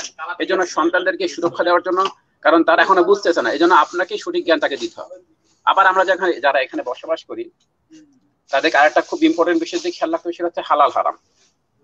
হালাল হারাম বিষয়টা আমরা এখানে অনেকে অ্যাভয়েড করে ফেলি, যে আমরা হালাল হারাম বিবেচনা করি না। খাবারের ক্ষেত্রে হোক, কাপড় চোপড়ের ক্ষেত্রে হোক, অনেক ক্ষেত্রে আমরা দেখি যে একজন বয়সবৃদ্ধ মা, 50 বছরের বা 40 বছরের একজন মা অত্যন্ত নেকাব পরে রাস্তা বের হচ্ছেন, তার ইয়ং মেয়ে 13 বছরের একটা ইয়ং মেয়েকে সে স্কার্ট পরে রাস্তা বের করেছে, একটা মুসলিম পরিবার, আমরা বলি মুসলিম পরিবার। তাহলে এই মেয়েটা যখন রাস্তা বের হবে, এটা ইসলামের মেসেজটা কি? আমার মেয়ের বা আমার ছেলে তখন কি মেসেজটা পাবে সেখান থেকে? বাবা ও তো মুসলিম, তাহলে ও স্কার্ট পরলো কেন? আপনাকে যখন প্রশ্ন করবে যে বাবা ও তো মুসলিম, ওর মা তো মুসলিম, ও স্কার্ট পরলো কেন? বাবা ও এইখানে এই অ্যালকোহল খেলো কেন? এই যে মেসেজগুলি, এগুলি সুন্দর করে তাদেরকে বুঝাই দিতে হবে যে ইসলামে আমাদের কতটুকু মর্যাদা দিয়েছে। যেমন আল্লাহ রাব্বুল আলামিন বলতেছেন, ইয়া আইয়ুহাল্লাযিনা আমানু তাকুল্লাহ হাক্কা তুকাতিহি, এই ইমানদাররা তোমরা আল্লাহকে ভয় করো। এখানে ভয় করার যে কথাটা আমি বলবো, ভয় করার যে ব্যাখ্যাটার কথা আমি বলবো, জি এক মিনিটের মধ্যে যদি শেষ করতেন। জি আমি শেষ করে দিচ্ছি। আমি ভয় করার কথাটা বলে শেষ করে দিচ্ছি যে আল্লাহ রাব্বুল আলামিন বলেছেন তোমরা আল্লাহকে ভয় করো। আমি ভয় করার কথাটা বলবো এইভাবে যে ভয় করা বলতে আল্লাহর রহমত আমার কাছ থেকে চলে যাওয়ার ভয়। আল্লাহ এমন একজন ব্যক্তি না, এমন একটা প্রাণী না যে আল্লাহকে দেখলে বাঘের মতো ভয় করতে হবে। আল্লাহকে অনেক কিছু ভয় করতে। আল্লাহর ভয় হচ্ছে আল্লাহর রহমতটা যদি আমার কাছ থেকে চলে না যায়, আমার সংসারের কাছ থেকে চলে না যায়, আমার ছেলে মেয়ের কাছ থেকে আল্লাহর রহমতটা চলে না যায়, এই জন্য আল্লাহকে ভয় করতে হবে। আমি যদি এইভাবে ভয় করতে পারি, নিঃসন্দেহে আমি আল্লাহকে বেশি ভালোবাসতে পারবো। যে আল্লাহ আপনি আমার প্রতি রাগান্বিত হবেন না, আপনি আমার প্রতি গোসা হবেন না, আপনি আমার প্রতি রহমতের বর্ষণ কন্টিনিউ করে থাকেন, যাতে করে আপনার রহমতটা আমার পক্ষ থেকে চলে না যায়। এই ধারণা যদি আমি আমার ছেলে মেয়েদেরকে দিতে পারি, আমার ফ্যামিলি মেম্বারদেরকে দিতে পারি, এবং আমরা যদি প্রতি সপ্তাহে একটা প্রোগ্রাম করতে পারি, বাসায় ইসলামিক প্রোগ্রাম করতে পারি, এই বিষয় দিতে পারি, ইনশাআল্লাহ আশা করা যে আমরা একটা ভালো মুসলিম তৈরি করতে পারবো। এবং সেই আলোকে আমাদের এই সমাজের যে পরিবারগুলি আছে তাদের কাছে যে আমরা তাদের সবাইকে একত্রিত করে যে একটা মেসেজ দিতে পারি তাদের কাছে প্রোগ্রাম করে, তাহলে আশা করা যে আমরা একটা ভালো শক্তিশালী মুসলিম করে করতে পারবো। আল্লাহ রাব্বুল আলামিন আমাদের সবাইকে সেই অনুযায়ী চলার তৌফিক দান করুক। আপনাদেরকে অসংখ্য ধন্যবাদ। আসসালামু আলাইকুম ওয়া রাহমাতুল্লাহি তাআলা ওয়া বারাকাতুহু। ওয়া আলাইকুম আসসালাম ওয়া রাহমাতুল্লাহ। অসংখ্য মোবারকবাদ। আমাদের আজকের মেহমান অত্যন্ত চমৎকার ভাবে আমাদের যে পারিবারিক এস্টাবলিশমেন্ট কেমন হওয়া দরকার, আমাদের বাচ্চাদের কিভাবে আমরা বড় করতে পারি এবং পারিবারিক বন্ধন কিভাবে শক্তিশালী করতে পারি সে বিষয়ে আলোচনা করেছেন আজকের অনুষ্ঠানের পক্ষ থেকে। আর ওয়ার্ল্ড মুসলিম হেরিটেজ রিসার্চ সেন্টারের পক্ষ থেকে আজকে মোহাম্মদ মুশাররফকে অসংখ্য মোবারকবাদ জানাচ্ছি। আর সম্মানিত উপস্থিতি, এই পর্যায়ে আলোচনা করার জন্য আমি আন্তরিকভাবে অনুরোধ জানাচ্ছি আমাদের সকলের শ্রদ্ধাভাজন নিউজিল্যান্ড হাইকোর্টের ব্যারিস্টার সলিসিটর ব্যারিস্টার আব্দুর রহমানকে। ব্যারিস্টার আব্দুর রহমানকে আমি এই পর্যায়ে আলোচনা পেশ করার জন্য আন্তরিকভাবে অনুরোধ জানাচ্ছি।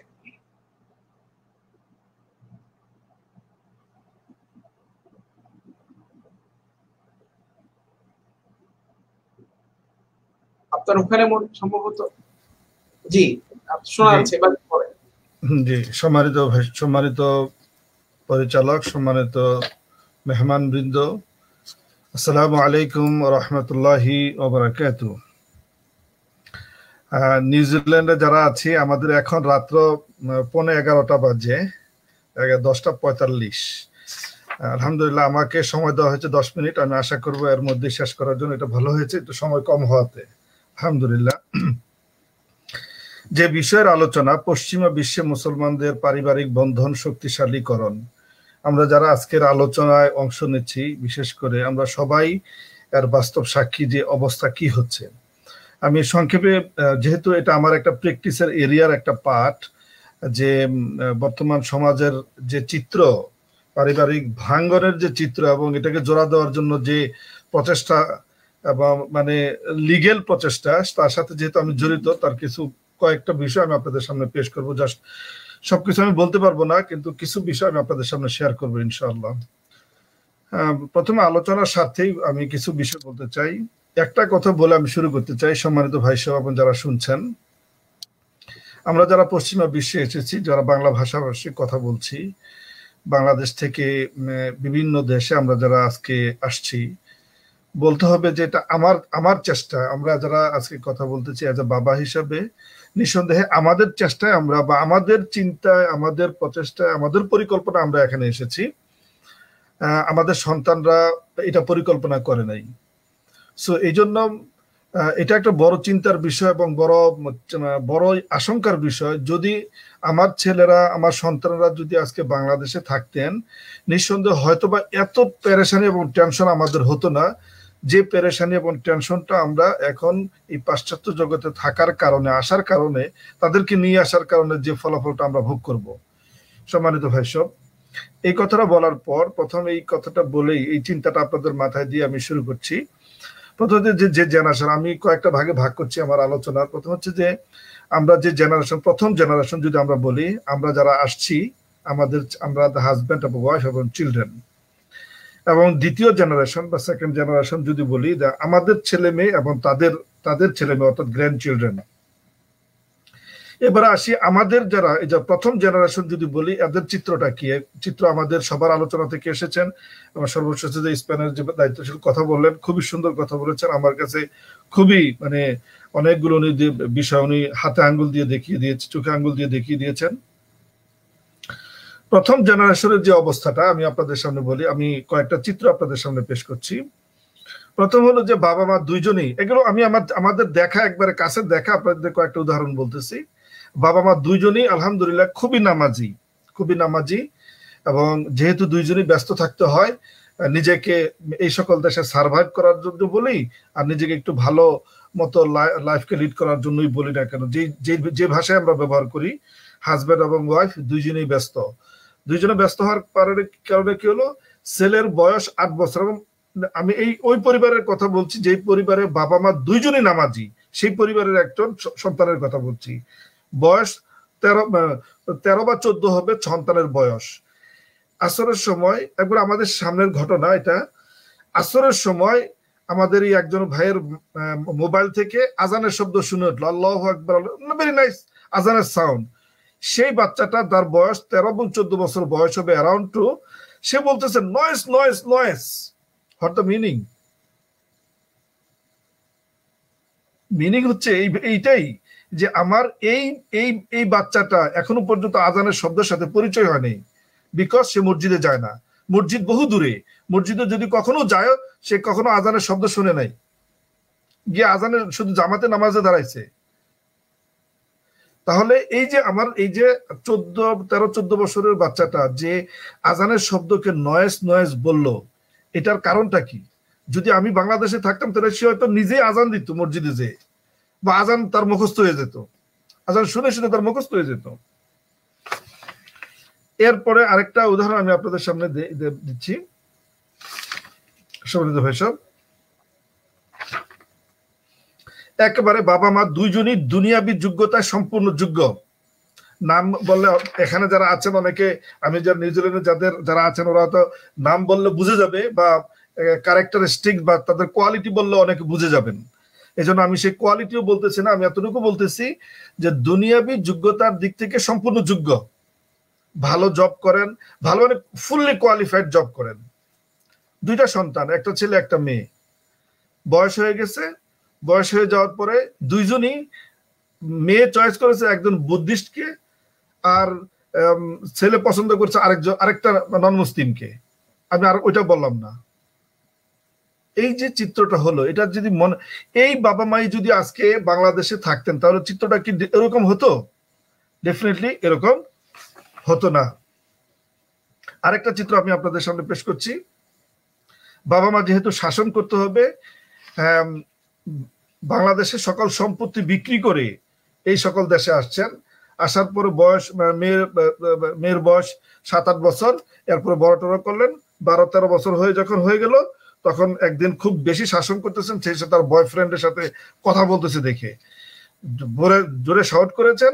শাউট করার সাথে সাথেই আমাদের দেশে যে একটা নাম্বার আছে যেখানে পুলিশকে কল করা যায় ইজিলি, সেই নাম্বারে কল করলেন। কল করার পরেই বাচ্চার কল হওয়ার শোনার সাথে সাথে পুলিশ আসছে। আসার পরে কি সে বাবার সামনে বলতেছে সে আমাকে অ্যাবিউজ করছে, সে আমার সাথে শাউট করছে। বাবাকে পুলিশ ধরে নিয়ে গেল। পুলিশ ধরে নিয়ে যাওয়ার পরে সেটা যে ল্যাঙ্গুয়েজে বলেন, সেফ হোম বলেন, প্রিজন বলেন, সেখানে নিয়ে যাওয়ার পরে 2-3 দিন পরে বাবা চিন্তা করতেছে আমি আমার সকল সম্পত্তি বিক্রি করে নিয়ে চলে আসলাম এখানে শুধু একটু শান্তির আশায়। আজকে এইটাই হচ্ছে শান্তির ফলাফল। এবং সেখানে থেকেই 2-3 দিন পরে হার্ট স্ট্রোক করে বাবা মারা গেলেন। এবার আসেন সম্মানিত ভাই সব, তাহলে আমরা যে সমাজে আসছি, যে সমাজের চিত্রটা আমি আপনাদের 3টা উদাহরণ দিয়ে বললাম, একটা সন্তানের উদাহরণ, একটা বিয়ের উদাহরণ, আর এটা হচ্ছে বাবা যে সন্তান আমরা লালন পালন করতেছি দিনই শিক্ষা না দেওয়ার কারণে তার কি অবস্থা হচ্ছে তার উদাহরণ। সম্মানিত ভাই সব, এই জন্য আমি এখন আমাদের কি করণীয় আমাদেরকে বুঝতে হবে। আমরা যারা আজকে কথা বলতেছি এখানে এবং যারা শুনছেন, অধিকাংশ যদি আমরা একটু যদি চিন্তা করি, আমার কথা বলতে পারি এটা যে আমরা 7 ভাই। আমরা যখন ছোট ছিলাম আমরা আমার আব্বার ফজরের নামাজের সাথে সাথে আমার আব্বার কোরআন তেলাওয়াত শুনেছি জোরে জোরে। ফজরের নামাজের সাথে সাথে আব্বার কোরআন তেলাওয়াত শুনেছি, মাকে কোরআন তেলাওয়াত পড়তে দেখেছি, মা কোরআন তেলাওয়াত করতেছে দিনে রাত্রে সবসময় দেখেছি, মাকে কোরআন তেলাওয়াত করতে দেখেছি, বাবাকে কোরআন পড়তে দেখেছি।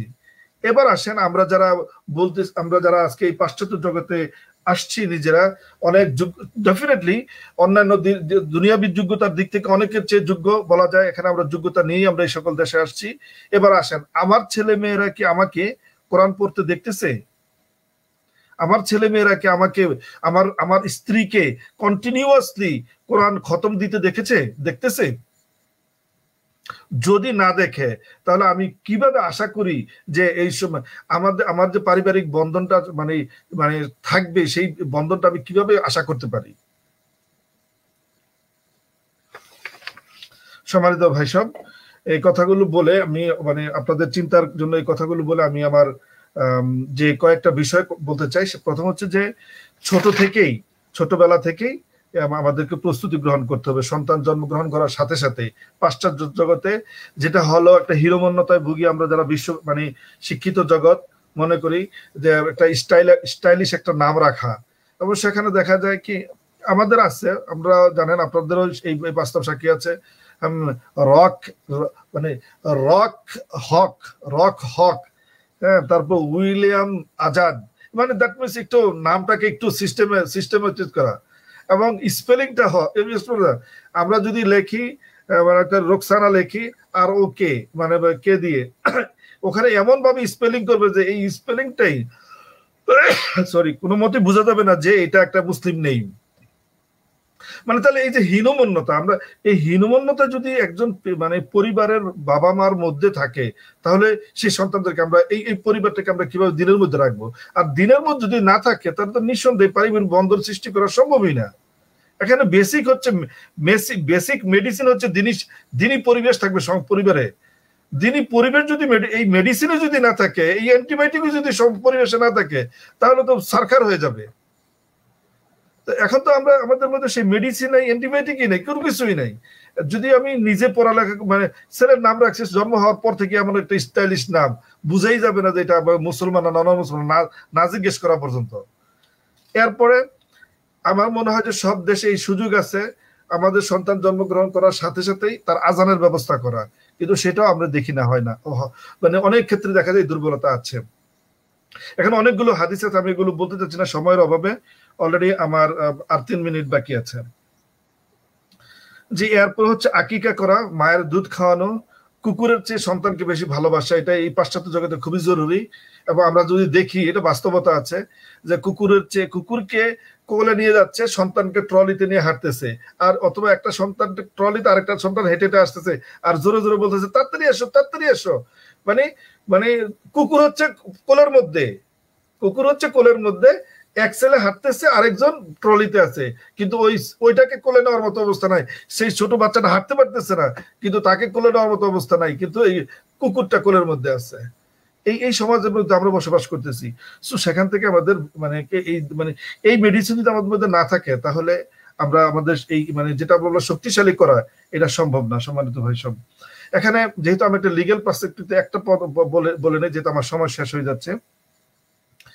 এখানে যেটা হয় যে একটু ক্লাশ হলেই, স্বামী স্ত্রী বা পরিবারের মধ্যে একটু সমস্যা হলেই, এটা সকল, আমি জানি না সব দেশে আছে কিনা, এটা প্রোটেকশনের নাম দিয়েই হোক বা যেভাবেই হোক, এটাকে দেখা যায় যে হাজব্যান্ড এবং ওয়াইফকে সম্পূর্ণ সেপারেট করে নেওয়া হয়, এবং সাথে সাথে হাজব্যান্ড ওয়াইফের জন্য সকল ধরনের প্রোটেকশনের ব্যবস্থা করা হয়, এবং লিগেল এইড পাওয়ার জন্য, লিগেল সকল ধরনের হেল্প পাওয়ার জন্য তার ব্যবস্থা করা হয়।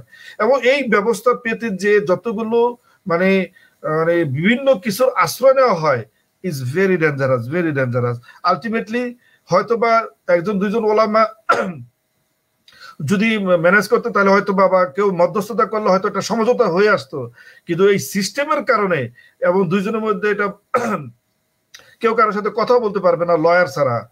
তো যেহেতু লয়ার ছাড়া কথাও বলতে পারতে, সম্পর্ক দিন দিন আরো খারাপ হচ্ছে, অবস্থা হচ্ছে এটা। এই জন্য এখানে যদি দিনই শিক্ষা ব্যবস্থা নিজেদের মধ্যে না থাকে, সন্তানদের যদি শিক্ষা ব্যবস্থা না করা হয়, তাহলে মহা বিপদ হয়ে যাবে সন্তানদের জন্য।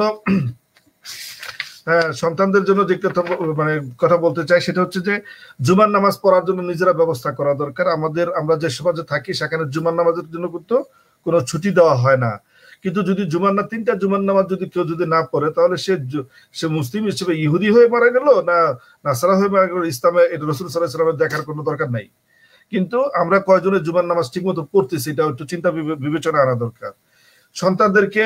হ্যাঁ, একটু এক্ষেত্রে আমি চেষ্টা করি, এবং আমি এক্ষেত্রে নিউজিল্যান্ডে এটা অনেক মুসলমান ভাইদেরকে পরামর্শ দিয়েছি, যে যখনই এটা কিন্তু হাদিসে একবার ক্লিয়ার বলা, আনাস রাদিয়াল্লাহু তাআলা ওই কাজটা করতেন, ইদা ইদা খাতামাল কুরআনা জামা আহলাহু ওয়া ওয়ালাদাহু ফাদাআ লাহুম, যে সন্তান যদি মনে করেন কায়দা শেষ করছে, আপনি একটা বড় একটা ফাংশন দেন, জন্মবার্ষিকী তো করতে পারবো না, তো কায়দা যেহেতু শেষ করছে, বড় একটা ফাংশন দেন, তার ফ্রেন্ডসদেরকে ডাকেন।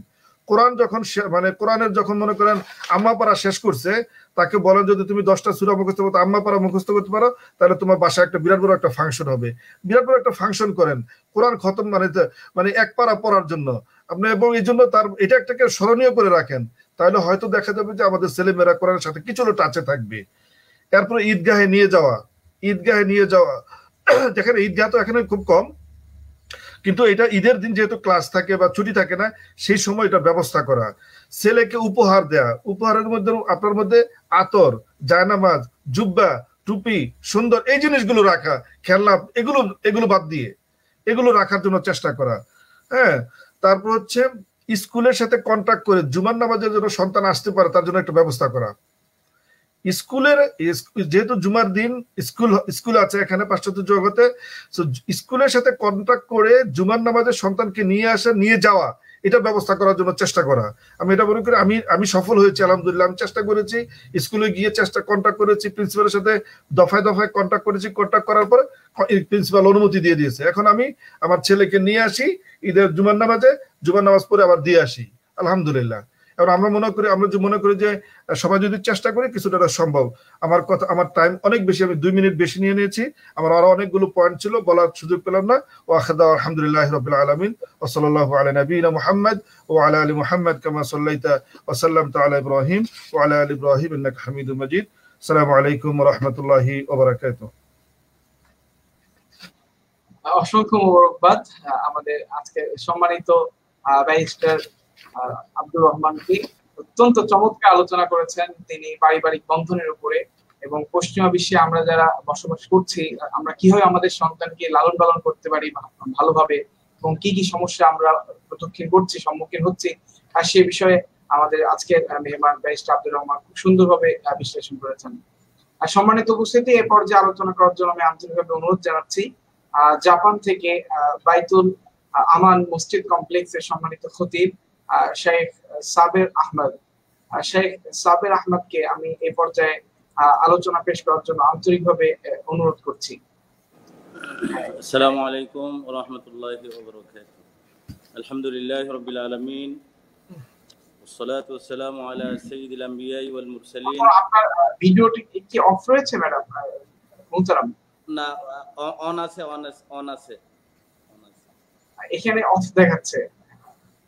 তো আমার কাছে তো অন করা আছে। আপনাকে দেখতে পাচ্ছি না ভাই। আপনি কি লিভ নিয়ে আবার প্রবেশ করবেন মুহতারাম? জি জি, আপনি লিভ নিয়ে কি আবার পুনরায় প্রবেশ করবেন? তাহলে মনে হয় টেকনিক্যাল কোনো সমস্যা থাকলে করছি। তাহলে আবার আমার নামাজের সময় হয়ে যাচ্ছে, তাই আমি লিভ করে ঢুকছি এবার। জি জি।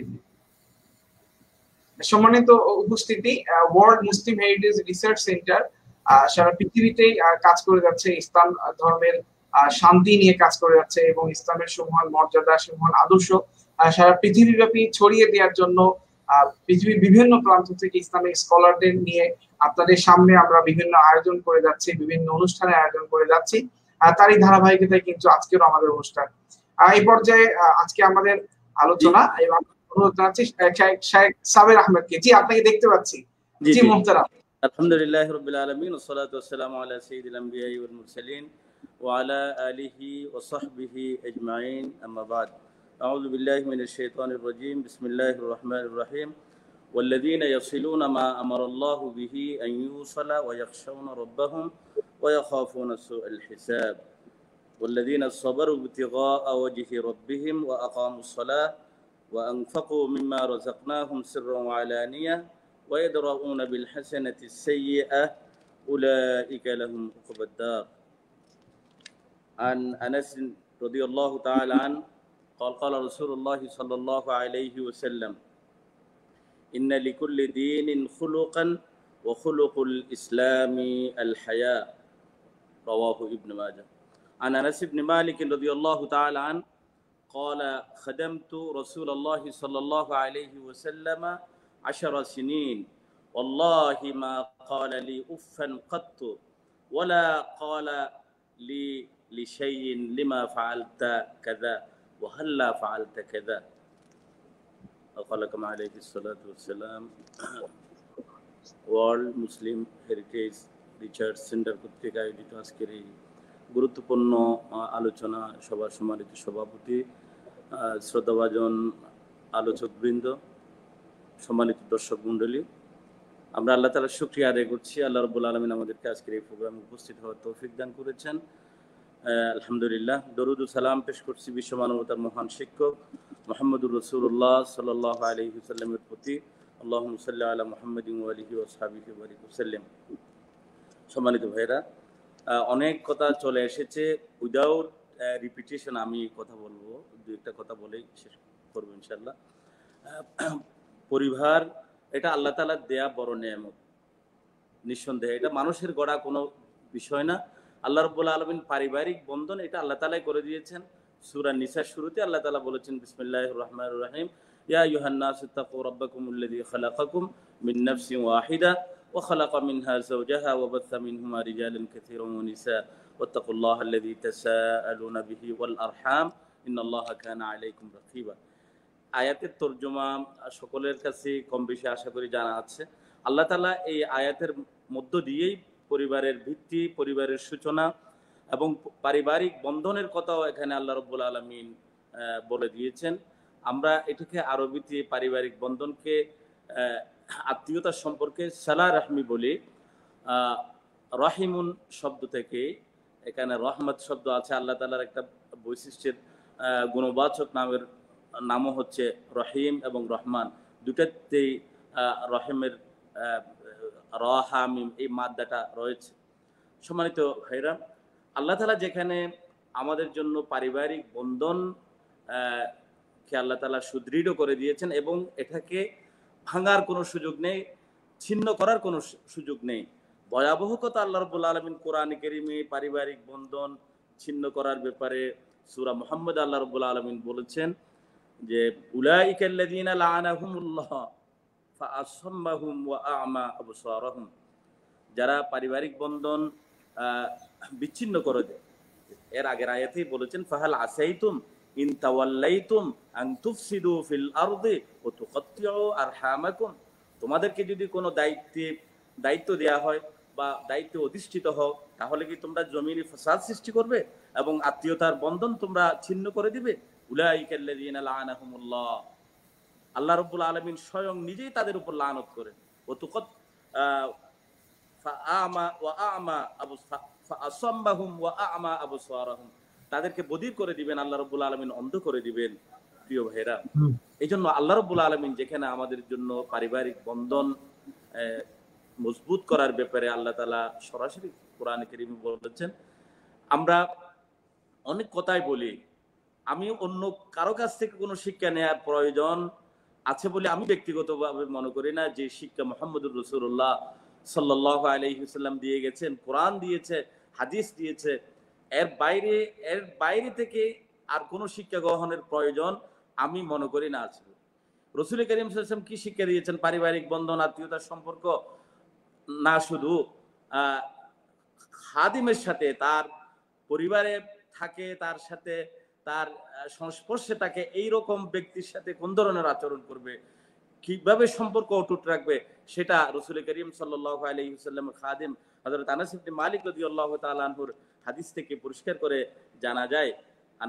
আনাস ইবনে মালিক রাদিয়াল্লাহু তাআলা আন قال خدمت رسول الله صلى الله عليه وسلم 10 سنين والله ما قال لي উফান قط, আল্লাহর কসম করে বলছি আমি মুহাম্মদুর রাসূলুল্লাহ সাল্লাল্লাহু আলাইহি ওয়াসাল্লামের 10 বছর খিদমতে নিয়োজিত ছিলাম, আমি কোন সময় তিনি আমাকে কেন এই কাজটি করেছো, কেন করো নাই, বা উফ শব্দ পর্যন্ত রাসূলুল্লাহ সাল্লাল্লাহু আলাইহি ওয়াসাল্লামের জবান থেকে আমি শুনিনি, এবং কেন করেছো, কেন করো নাই, এরকম কথা পর্যন্ত রাসূল করিম সাল্লাল্লাহু আলাইহি ওয়াসাল্লাম আমাকে বলেননি। প্রিয় ভাইরা, মা বাবা তো দূরের কথা, মা বাবা তো ধমক দিয়ে শাসন করবে, শাসন করারও একটা সুন্দর ব্যবস্থা রয়েছে।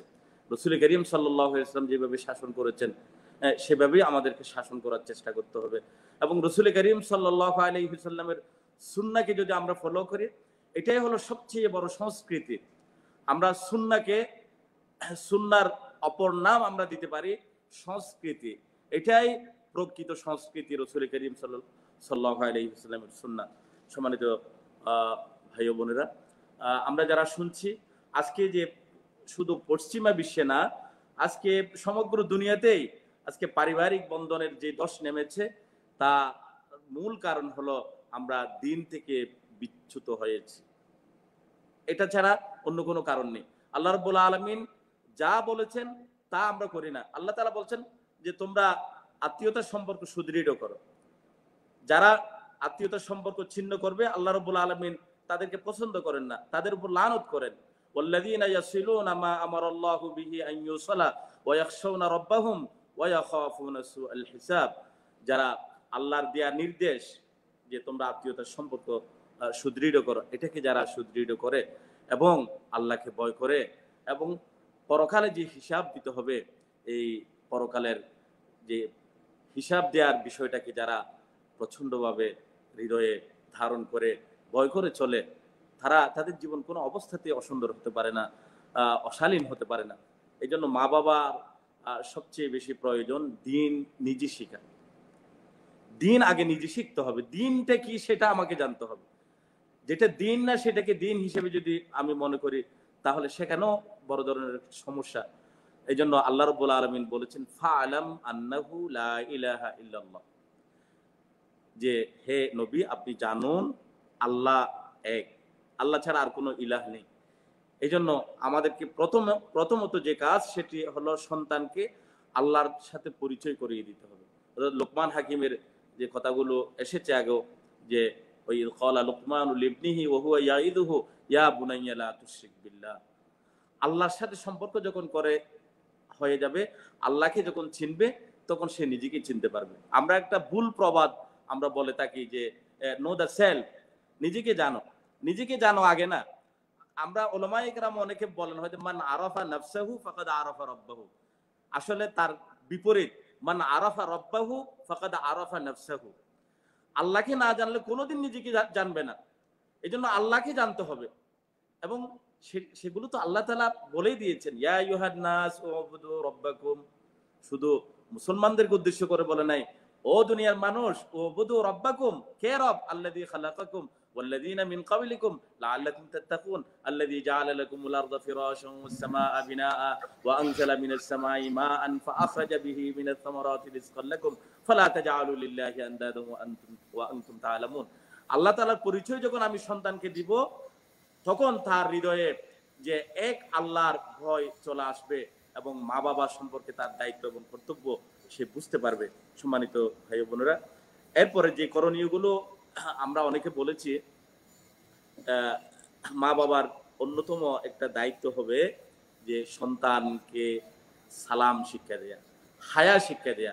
আনাস ইবনে মালিক রাদিয়াল্লাহু তাআলা আনহু বলেছেন, প্রত্যেকটা দিনের এক একটা চরিত্র রয়েছে, ক্যারেক্টার রয়েছে।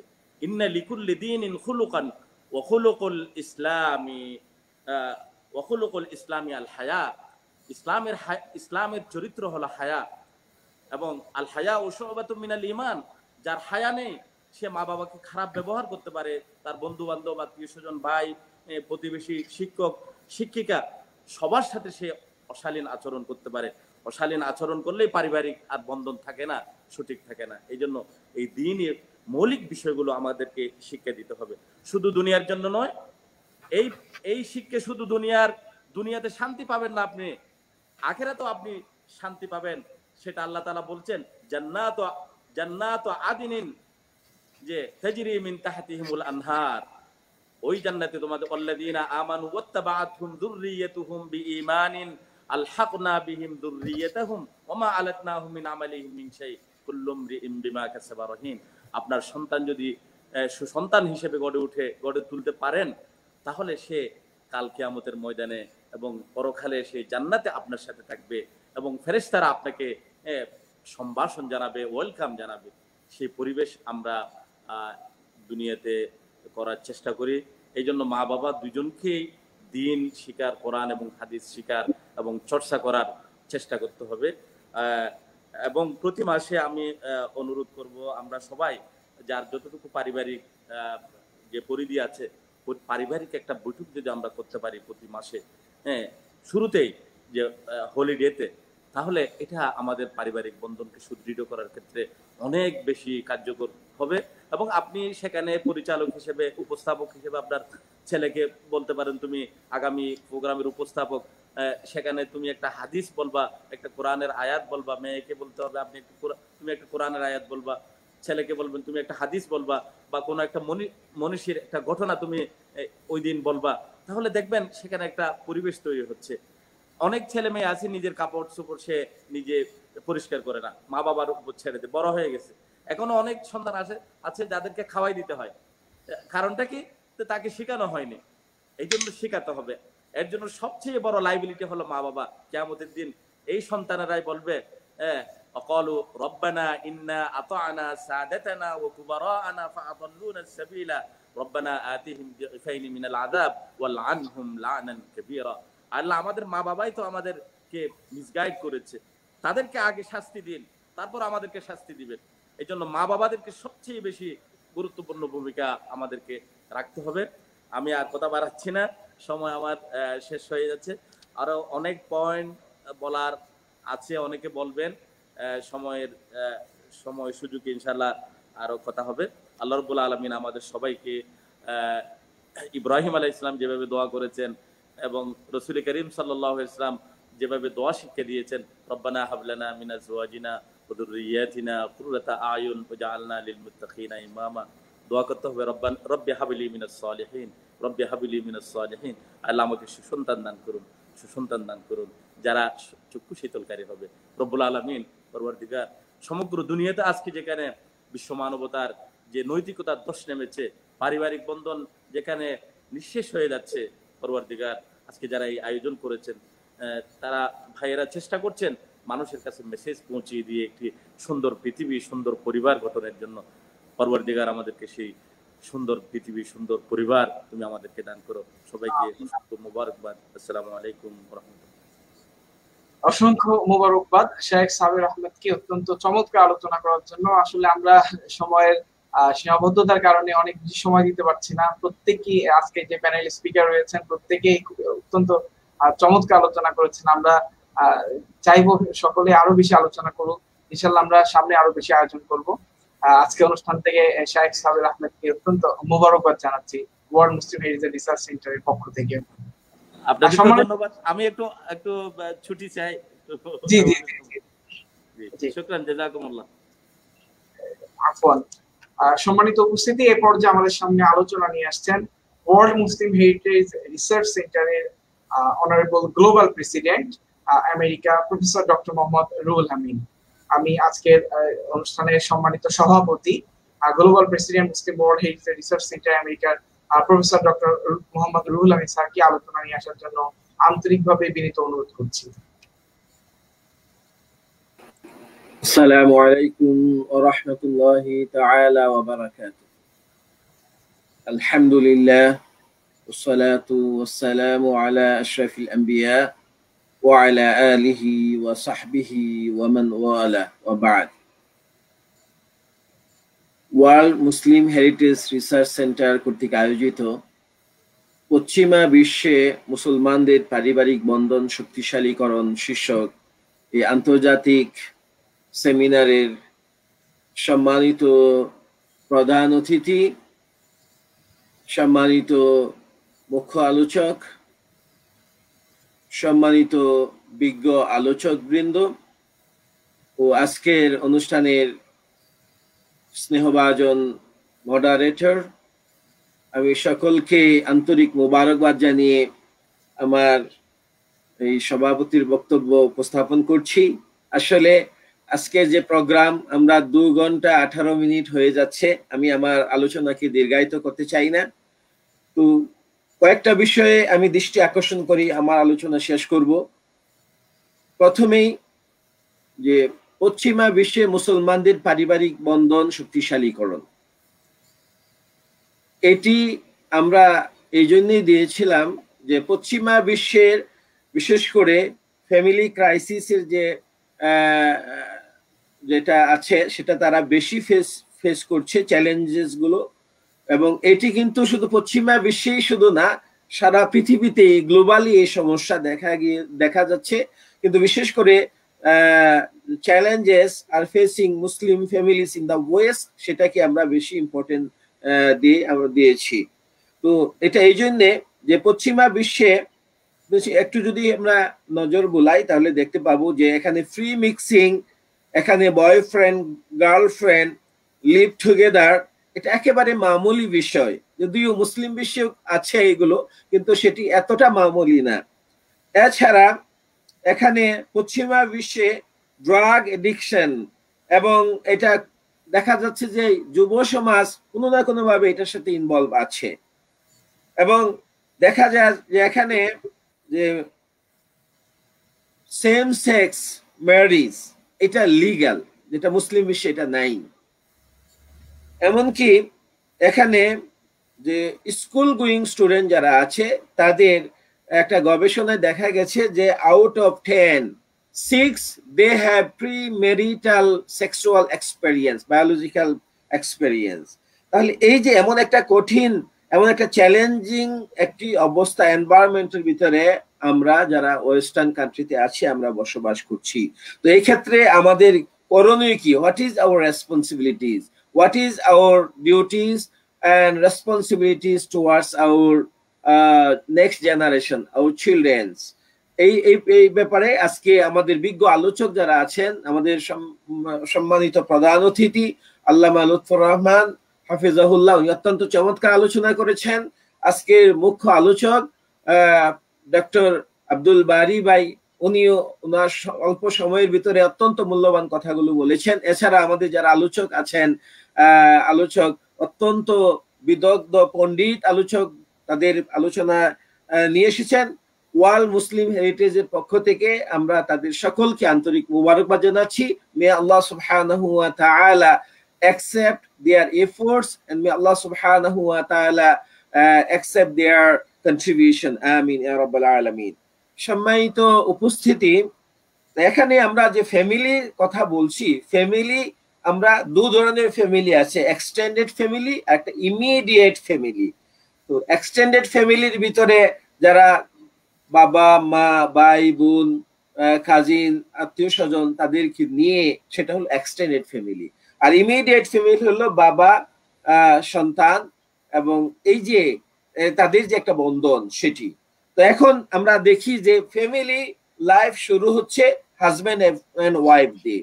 প্রথমেই প্রত্যেকটা ফ্যামিলির মূল স্তম্ভ হচ্ছে হাজব্যান্ড এন্ড ওয়াইফ, এবং এই হাজব্যান্ড ওয়াইফ তারাই একসময় বাবা হচ্ছেন, আবার তারাই দাদা হচ্ছেন, আবার তাদের যে সন্তান যারা তারা আবার ওই হাজব্যান্ড ওয়াইফ হিসাবে আসছেন। তাহলে আমরা যদি একটু চিন্তা করি যে ফ্যামিলির যে মূল স্তম্ভ, মেইন পিলার যেটি, মেইন স্তম্ভ যেটি, সেটি হলো যে হাজব্যান্ড এন্ড ওয়াইফ। তাহলে আল্লাহ রাসূল সাল্লাল্লাহু আলাইহি ওয়াসাল্লাম কি দিক নির্দেশনা দিয়েছেন? কারণ আল্লাহ রাসূল হচ্ছেন আমাদের জন্য উসওয়াতুন হাসানা, রোল মডেল, এবং আল্লাহ রাসূল সাল্লাল্লাহু আলাইহি ওয়াসাল্লাম প্র্যাকটিক্যালি আমাদেরকে সেগুলো দেখিয়েছেন। কারণ আল্লাহ রাসূল সাল্লাল্লাহু আলাইহি ওয়াসাল্লাম শিক্ষক হিসেবে প্রেরিত হয়েছিলেন এবং তিনি বলেছেন বুইসতু লিউতাম্মিমা মাকারিমাল আখলাক, আমি উত্তম চরিত্র উৎকর্ষ সাধনের জন্য প্রেরিত হয়েছি। তাহলে আল্লাহ রাসূল সাল্লাল্লাহু আলাইহি ওয়াসাল্লাম উনি কি দিক নির্দেশনা দিয়েছেন আসুন আমরা দেখি। আল্লাহ রাসূল সাল্লাল্লাহু আলাইহি ওয়াসাল্লাম বলেছেন আদ-দুনিয়া মাতা' ওয়া খায়রু মাতা'iহা ইমরাতুন সালিহা, পৃথিবী হচ্ছে একটা সম্পদ আর সবচেয়ে উত্তম সম্পদ হচ্ছে নেক স্ত্রী। তাহলে যে একজন যুবক তার প্রথম যে কাজটি হবে সেটি হলো একজন নেককার স্ত্রীকে বাছাই করা। আল্লাহ রাসূল সাল্লাল্লাহু আলাইহি ওয়াসাল্লাম সেটি ইঙ্গিত দিয়েছেন হাদিসের ভিতরে, যেটি আমাদের আলোচকরা বলেছেন যে তুনকাহুল মারআতু লিআরবাইন, চারটি কারণে মানুষ বিয়ে করে। তার মাঝে একটি হলো তার সৌন্দর্য, আরেকটি হলো তার বংশমর্যাদা, আরেকটি হলো তার তুনকাহুল মারআতু লিআরবাইন লিজামালিহা ওয়া মালিহা, অর্থ সম্পদ, ওয়া হাসাবিহা ওয়া লিদীনিহা ফাযফার বিযাতিদ্দীন। আল্লাহ রাসূল বলেন যে এই চারটি ক্রাইটেরিয়ার ভিতরে সবচেয়ে বেশি গুরুত্ব দিতে হবে দিনদারিকে। দিনদারিটা যদি আমরা গুরুত্ব দেই তাহলে আমাদের ফ্যামিলি বন্ধনটা মজবুত হবে, দৃঢ় হবে। এই জন্যই আল্লাহ রাসূল সাল্লাল্লাহু আলাইহি সাল্লাম আরেকটি হাদিসে বলেছেন ইযা খাতাবা ইলাইকুম মান তারদাউনা দীনাহু ওয়া খুলুকাহু ফাযাওয়িজুহু ইন লাম তাফআলু তাকুন ফিতনাতুন ওয়া ফাসাদুন আরীদ।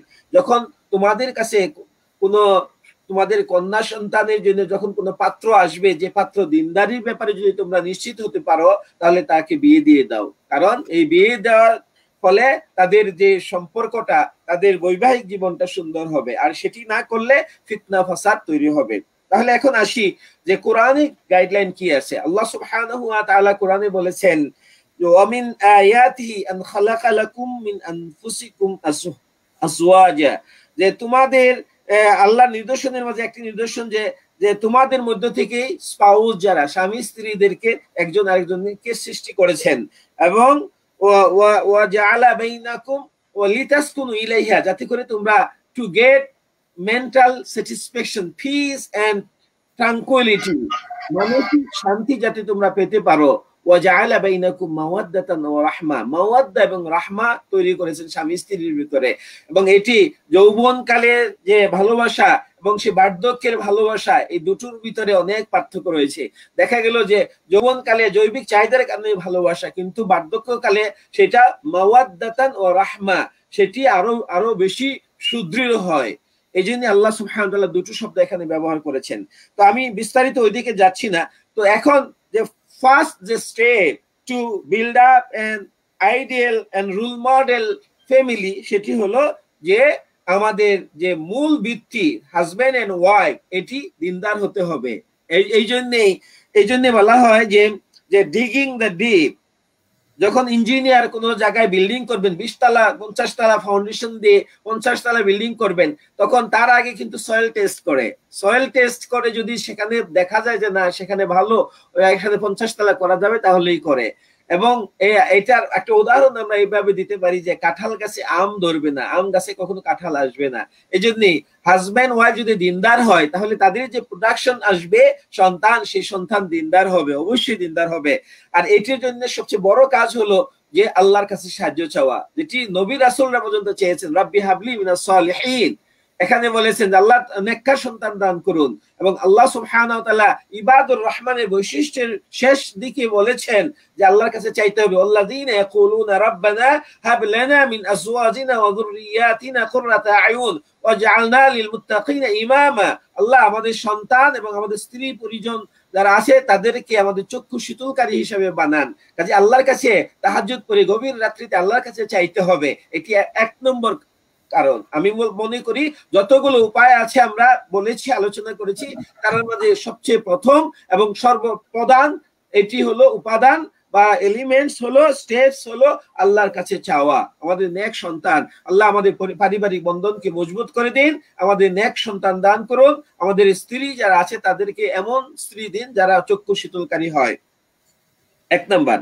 আর দ্বিতীয় যেটি হলো সেটি আমি আলী রাদিয়াল্লাহু তাআলা আনহুর একটি কথা আমি প্রায় বলে থাকি, উনি অত্যন্ত চমৎকার করে 3টি স্টেজ বলেছেন, যেটি আমাদের প্যারেন্টিং এর ক্ষেত্রে ডক্টর বারী ভাইও বলেছেন। যে প্রথম হলো যে first 7 years, second 7 years and third 7 years. আমাদের সন্তানগুলোকে এই 3টা স্টেজে আমরা ভাগ করব। ফার্স্ট 7 ইয়ার্সে তাদেরকে সিরিয়াস কিছু আমরা তাদেরকে টিচ করব না, তাদেরকে তাদের সাথে খেলাধুলা করে তাদের সাথে একটা বন্ধন তৈরি করব, play with them first 7 years. এবং এই 7 বছর, এই জন্য আল্লাহ রাসূল বলেছেন মুরু সিবিয়ানাকুম বিসসালাতি ইযা বালাগু সাবা, প্রথম 7 বছর নামাজ পড়ার জন্য বলা হয়েছে, কিন্তু জোর জবরদস্তির কথা বলা হয়নি। এবং সেকেন্ড 7 ইয়ার্স যখন আসবে তখন তাদেরকে বেসিক এন্ড ফান্ডামেন্টাল জিনিসগুলো তাদের শিখান ইসলামের, এবং সেটি শিখাতে হবে। এবং এটির পরে থার্ড 7 ইয়ার্স যেটি আছে, থার্ড 7 ইয়ার্স সেটি যে be friend, behave like friend. তাহলে এই 21 বছর যদি কোনো পিতামাতা তার সন্তানের সাথে এমন গভীর সম্পর্ক তৈরি করতে পারে, তাহলে বাকি জীবন তার মিসগাইডেড হওয়ার সম্ভাবনা 1%-এর কম। কলম্বিয়া ইউনিভার্সিটির একটি গবেষণায় দেখা গেছে যে তারা সাইকোলজি ডিপার্টমেন্ট এটা গবেষণা করেছেন, কোনো পিতামাতা যদি 21 বছর পর্যন্ত তার সন্তানের সাথে এইভাবে নিবিড় সম্পর্ক করতে পারে, তাহলে বাকি জীবন আর সেই সন্তান মিসগাইডেড হওয়ার সম্ভাবনা 1%-এরও কম। একটি বিষয়। আর দ্বিতীয় আরেকটি বিষয় যে আমরা অনেক সময় যে আমাদের সন্তান বড় হচ্ছে, 20 বছর হয়ে গেছে, কিন্তু বিয়ের নামে আমরা কিন্তু বলছি না সে প্রতিষ্ঠিত হোক তারপরে বিয়ে দিব। না না, বিয়েটাকে সহজ করতে হবে, তাহলে জেনা ব্যভিচার এগুলো সমাজ থেকে সেগুলো কমে যাবে। এই জন্য বিয়েকে যখন আমরা কঠিন করে ফেলবো তখন ওই অন্যায় অবিচার গুলো সেগুলো বেশি, এবং এই কাজগুলো বেশি এনভায়রনমেন্টাল সেটি নেগেটিভলি ভূমিকা পালন করবে। এই জন্যই আলী রাদিয়াল্লাহু তাআলা আরেকটি উদাহরণ আমি বলে শেষ করছি, সেটা হলো লা তুরাব্বু আবনাআকুম কামা রাব্বাকুম আবাউকুম। তোমাদের বাপদাদারা যেভাবে তোমাদেরকে তারবিয়ত দিয়েছেন সেইভাবে তোমাদের সন্তানগুলোকে সেভাবে লালন পালন করো না, কারণ ফা ইন্নাহুম খুলিকু লিজামানিন গায়রা জামানিকুম। কারণ তারা এমন একটা এনভায়রনমেন্টে তারা আছে যে এনভায়রনমেন্ট তোমাদের সময় ছিল না। অর্থাৎ বর্তমানে আপনি চিন্তা করুন 21st সেঞ্চুরিতে ফেসবুক আছে, তারপর ইন্টারনেট, গ্লোবাল, সারা পৃথিবীটা গ্লোবাল ভিলেজে পরিণত হয়ে গেছে। এখন যদি আমরা চিন্তা করি যে 40 বছর বা 35 বছর না হলে তাকে বিয়ে দেব না, তাহলে দেখা যাবে সমাজে তারা অন্যায় কাজের সাথে নিজেদেরকে জড়িয়ে ফেলছে। সেই জন্যই আমাদেরকে বুঝতে হবে এই বিষয়গুলো, যে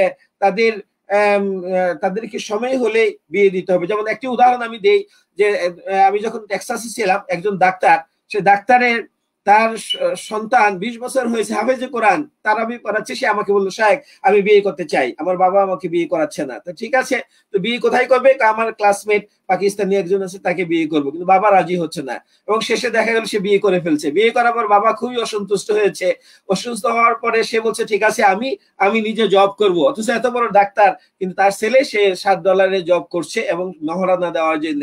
তাহলে চিন্তা করুন যে এই জন্য আমাদের এই বিষয় বাস্তবতা গুলো বুঝতে হবে, এনভায়রনমেন্ট আমাদের বুঝতে হবে। আরেকটি বিষয় আমাদের যে আমাদের অভিভাবক যারা আছেন তাদেরকে ছেলে সন্তানকে সময় দিতে হবে, কোয়ালিটি টাইম স্পেন্ড করতে হবে, এবং স্ত্রী পরিজনকে কোয়ালিটি টাইম স্পেন্ড করার জন্য প্রতি সপ্তাহে না হলেও 15 দিনে আমাদের ফ্যামিলি সিটিং করতে হবে, ফ্যামিলি গ্যাদারিং। তাহলে দেখা যাবে আমাদের ছেলে সন্তান তারা কোরআন হাদিস নিয়ে তাদেরকে এক একজনকে এক এক দায়িত্ব দিলেন, তুমি দার্সুল কোরআন দিবে, তুমি দার্সুল হাদিস দিবে, তুমি এই বিষয়ে আলোচনা করবে, তাহলে আমাদের সম্পর্কটা আরো নিবিড় হবে, আরো গভীর হবে। তো আমি আমার আলোচনা দীর্ঘায়িত করতে চাই না, শুধু একটি কথা বলতে চাই যে if you teach your children 3 hours reading, writing and arithmetic and don't teach them the 4th hour, that is religion, ethics and morality, they are sure to become the 5th hour. তাদেরকে যদি religion শিক্ষা না দেই, নৈতিকতা শিক্ষা না দেই, তাহলে তারা 5th hour হবে, দ্যাট ইজ রাস্কেল। আমরা সেটি বানাতে চাই না অবশ্যই। এবং আল্লাহ রাসূল সাল্লাল্লাহু আলাইহি ওয়াসাল্লাম এই জন্য বলেছেন, মা নাহালা ওয়ালিদুন ওয়ালাদাহু নাহলান আফদালা মিন আদাবিন হাসানিন, যে ইসলামিক তাহজিব তামাদ্দুন, ইসলামিক শিষ্টাচারের চেয়ে উত্তম কোন পুরস্কার কোন পিতামাতা তার সন্তানকে দিতে পারে না। এই জন্য আমরা চাবো যে আমাদের সন্তানগুলোকে যাতে আমরা নামাজে নিয়ে আসি, তাদেরকে দিন শিক্ষা দেই, এই কাজগুলো আমাদের করতে হবে। আর তাদেরকে নৈতিকতা শিক্ষার ব্যাপারে আমরা নিজেরা রোল মডেল হতে হবে। আমি যদি বলি যে হ্যাঁ ফোন করেছে এবং বলছে যে বাবা বলে দাও যে বাবা বাসায় নাই, এখন আমি যে তাকে বললাম যে মিথ্যা কথা, সে কিন্তু প্র্যাকটিক্যালি দেখলো যে আমি মিথ্যা কথা বলছি। আমি নামাজ পড়ছি না, আমি বলছি বাবা তুমি নামাজ পড়েছো, আমি নিজে ইসলামের অনুসরণ মানছি না, আমি সুদ খাচ্ছি, আমি তাকে বলছি সুদ খাওয়া যাবে না, আমি অন্যায় করছি কিন্তু তাকে বলছি অন্যায় করা যাবে না, তাহলে এটা হবে না। আগে নিজেকে রোল মডেল হতে হবে। সম্মানিত উপস্থিতি, আমি আমার আলোচনা দীর্ঘায়িত করছি না। আজকের এই গুরুত্বপূর্ণ একটি সেমিনারে আমাদের আন্তর্জাতিক খ্যাতি সম্পন্ন বিভিন্ন স্কলার যারা এসেছেন, তারা যে মূল্যবান কথাগুলো বলেছেন, আশা করি যে এটি ন্যূনতম যদি আমাদের কাজে আসে, আমরা যদি সেগুলো কাজে লাগিয়ে আমাদের ফ্যামিলি বন্ডসকে যদি আমরা স্ট্রং করতে পারি, আমরা শক্তিশালী করতে পারি, এবং সেই আলোকে যদি আমরা আমাদের পরিবারকে পরিচালিত করতে পারি এবং আল্লাহর নৈকট্য লাভ করতে পারি, তাহলেই আজকের এই আলোচনা সফল হবে। আমি আজকের আলোচনার সাথে সংশ্লিষ্ট কলা কৌশলী থেকে শুরু করে আজকের অনুষ্ঠানের মডারেটর এবং আজকের অনুষ্ঠানের সম্মানিত প্রধান অতিথি, বিশেষ অতিথি এবং অতিথিবৃন্দ সহ সকলকে আবারও আন্তরিক মুবারকবাদ জানিয়ে, এবং যারা দূরের এবং কাছের দেশে এবং প্রবাসে যে যেখান থেকে এই প্রোগ্রামের সাথে সংযুক্ত হয়েছেন, সকলকে আন্তরিক মুবারকবাদ জানিয়ে আজকের আলোচনা এখানে শেষ করছি। ওমা তৌফিকি ইল্লা বিল্লাহ। আসসালামু আলাইকুম ওয়া রাহমাতুল্লাহি তাআলা ওয়া বারাকাতুহু। Thank you very much, Professor Dr. Muhammad Ruhul Amin, and Global President, Muslim World Heritage Research Center. And just we have completed this international webinar, and আমরা অত্যন্ত চমৎকার আলোচনা শুনলাম আজকের সম্মানিত সভাপতির কাছ থেকে, প্রফেসর ডক্টর মোহাম্মদ রুহুল আমিন। তিনি গ্লোবাল প্রেসিডেন্ট ওয়ার্ল্ড মুসলিম হেরিটেজ রিসার্চ সেন্টারের আজকে যে সকল সম্মানিত আলোচকবৃন্দ আলোচনা করেছেন, আমাদেরকে সময় দিয়েছেন, এবং প্রত্যেককেই বিশেষ করে সম্মানিত দর্শক শ্রোতা, আপনারা যারা এই দীর্ঘ 2 ঘন্টা 30 মিনিটের অধিক সময় ধরে আমাদের সাথে ছিলেন, আমার সাথে আমাদেরকে দেখেছেন, শুনেছেন, এবং পরবর্তীতে আমাদেরকে দেখবেন, শুনবেন, আপনাদের সকলকেই ওয়ার্ল্ড মুসলিম হেরিটেজ রিসার্চ সেন্টারের পক্ষ থেকে আন্তরিক অভিনন্দন। এবং আবারও আজকের সম্মানিত সভাপতি সহ আজকে সম্মানিত যে সকল মেহমানবৃন্দ আমাদের সাথে ছিলেন, সকলকে আজকে ওয়ার্ল্ড মুসলিম হেরিটেজ রিসার্চ সেন্টারের পক্ষ থেকে মোবারকবাদ জানাচ্ছি। সবাই ভালো থাকবেন, সুস্থ থাকবেন। আসসালামু আলাইকুম ওয়া রাহমাতুল্লাহি ওয়া বারাকাতুহু।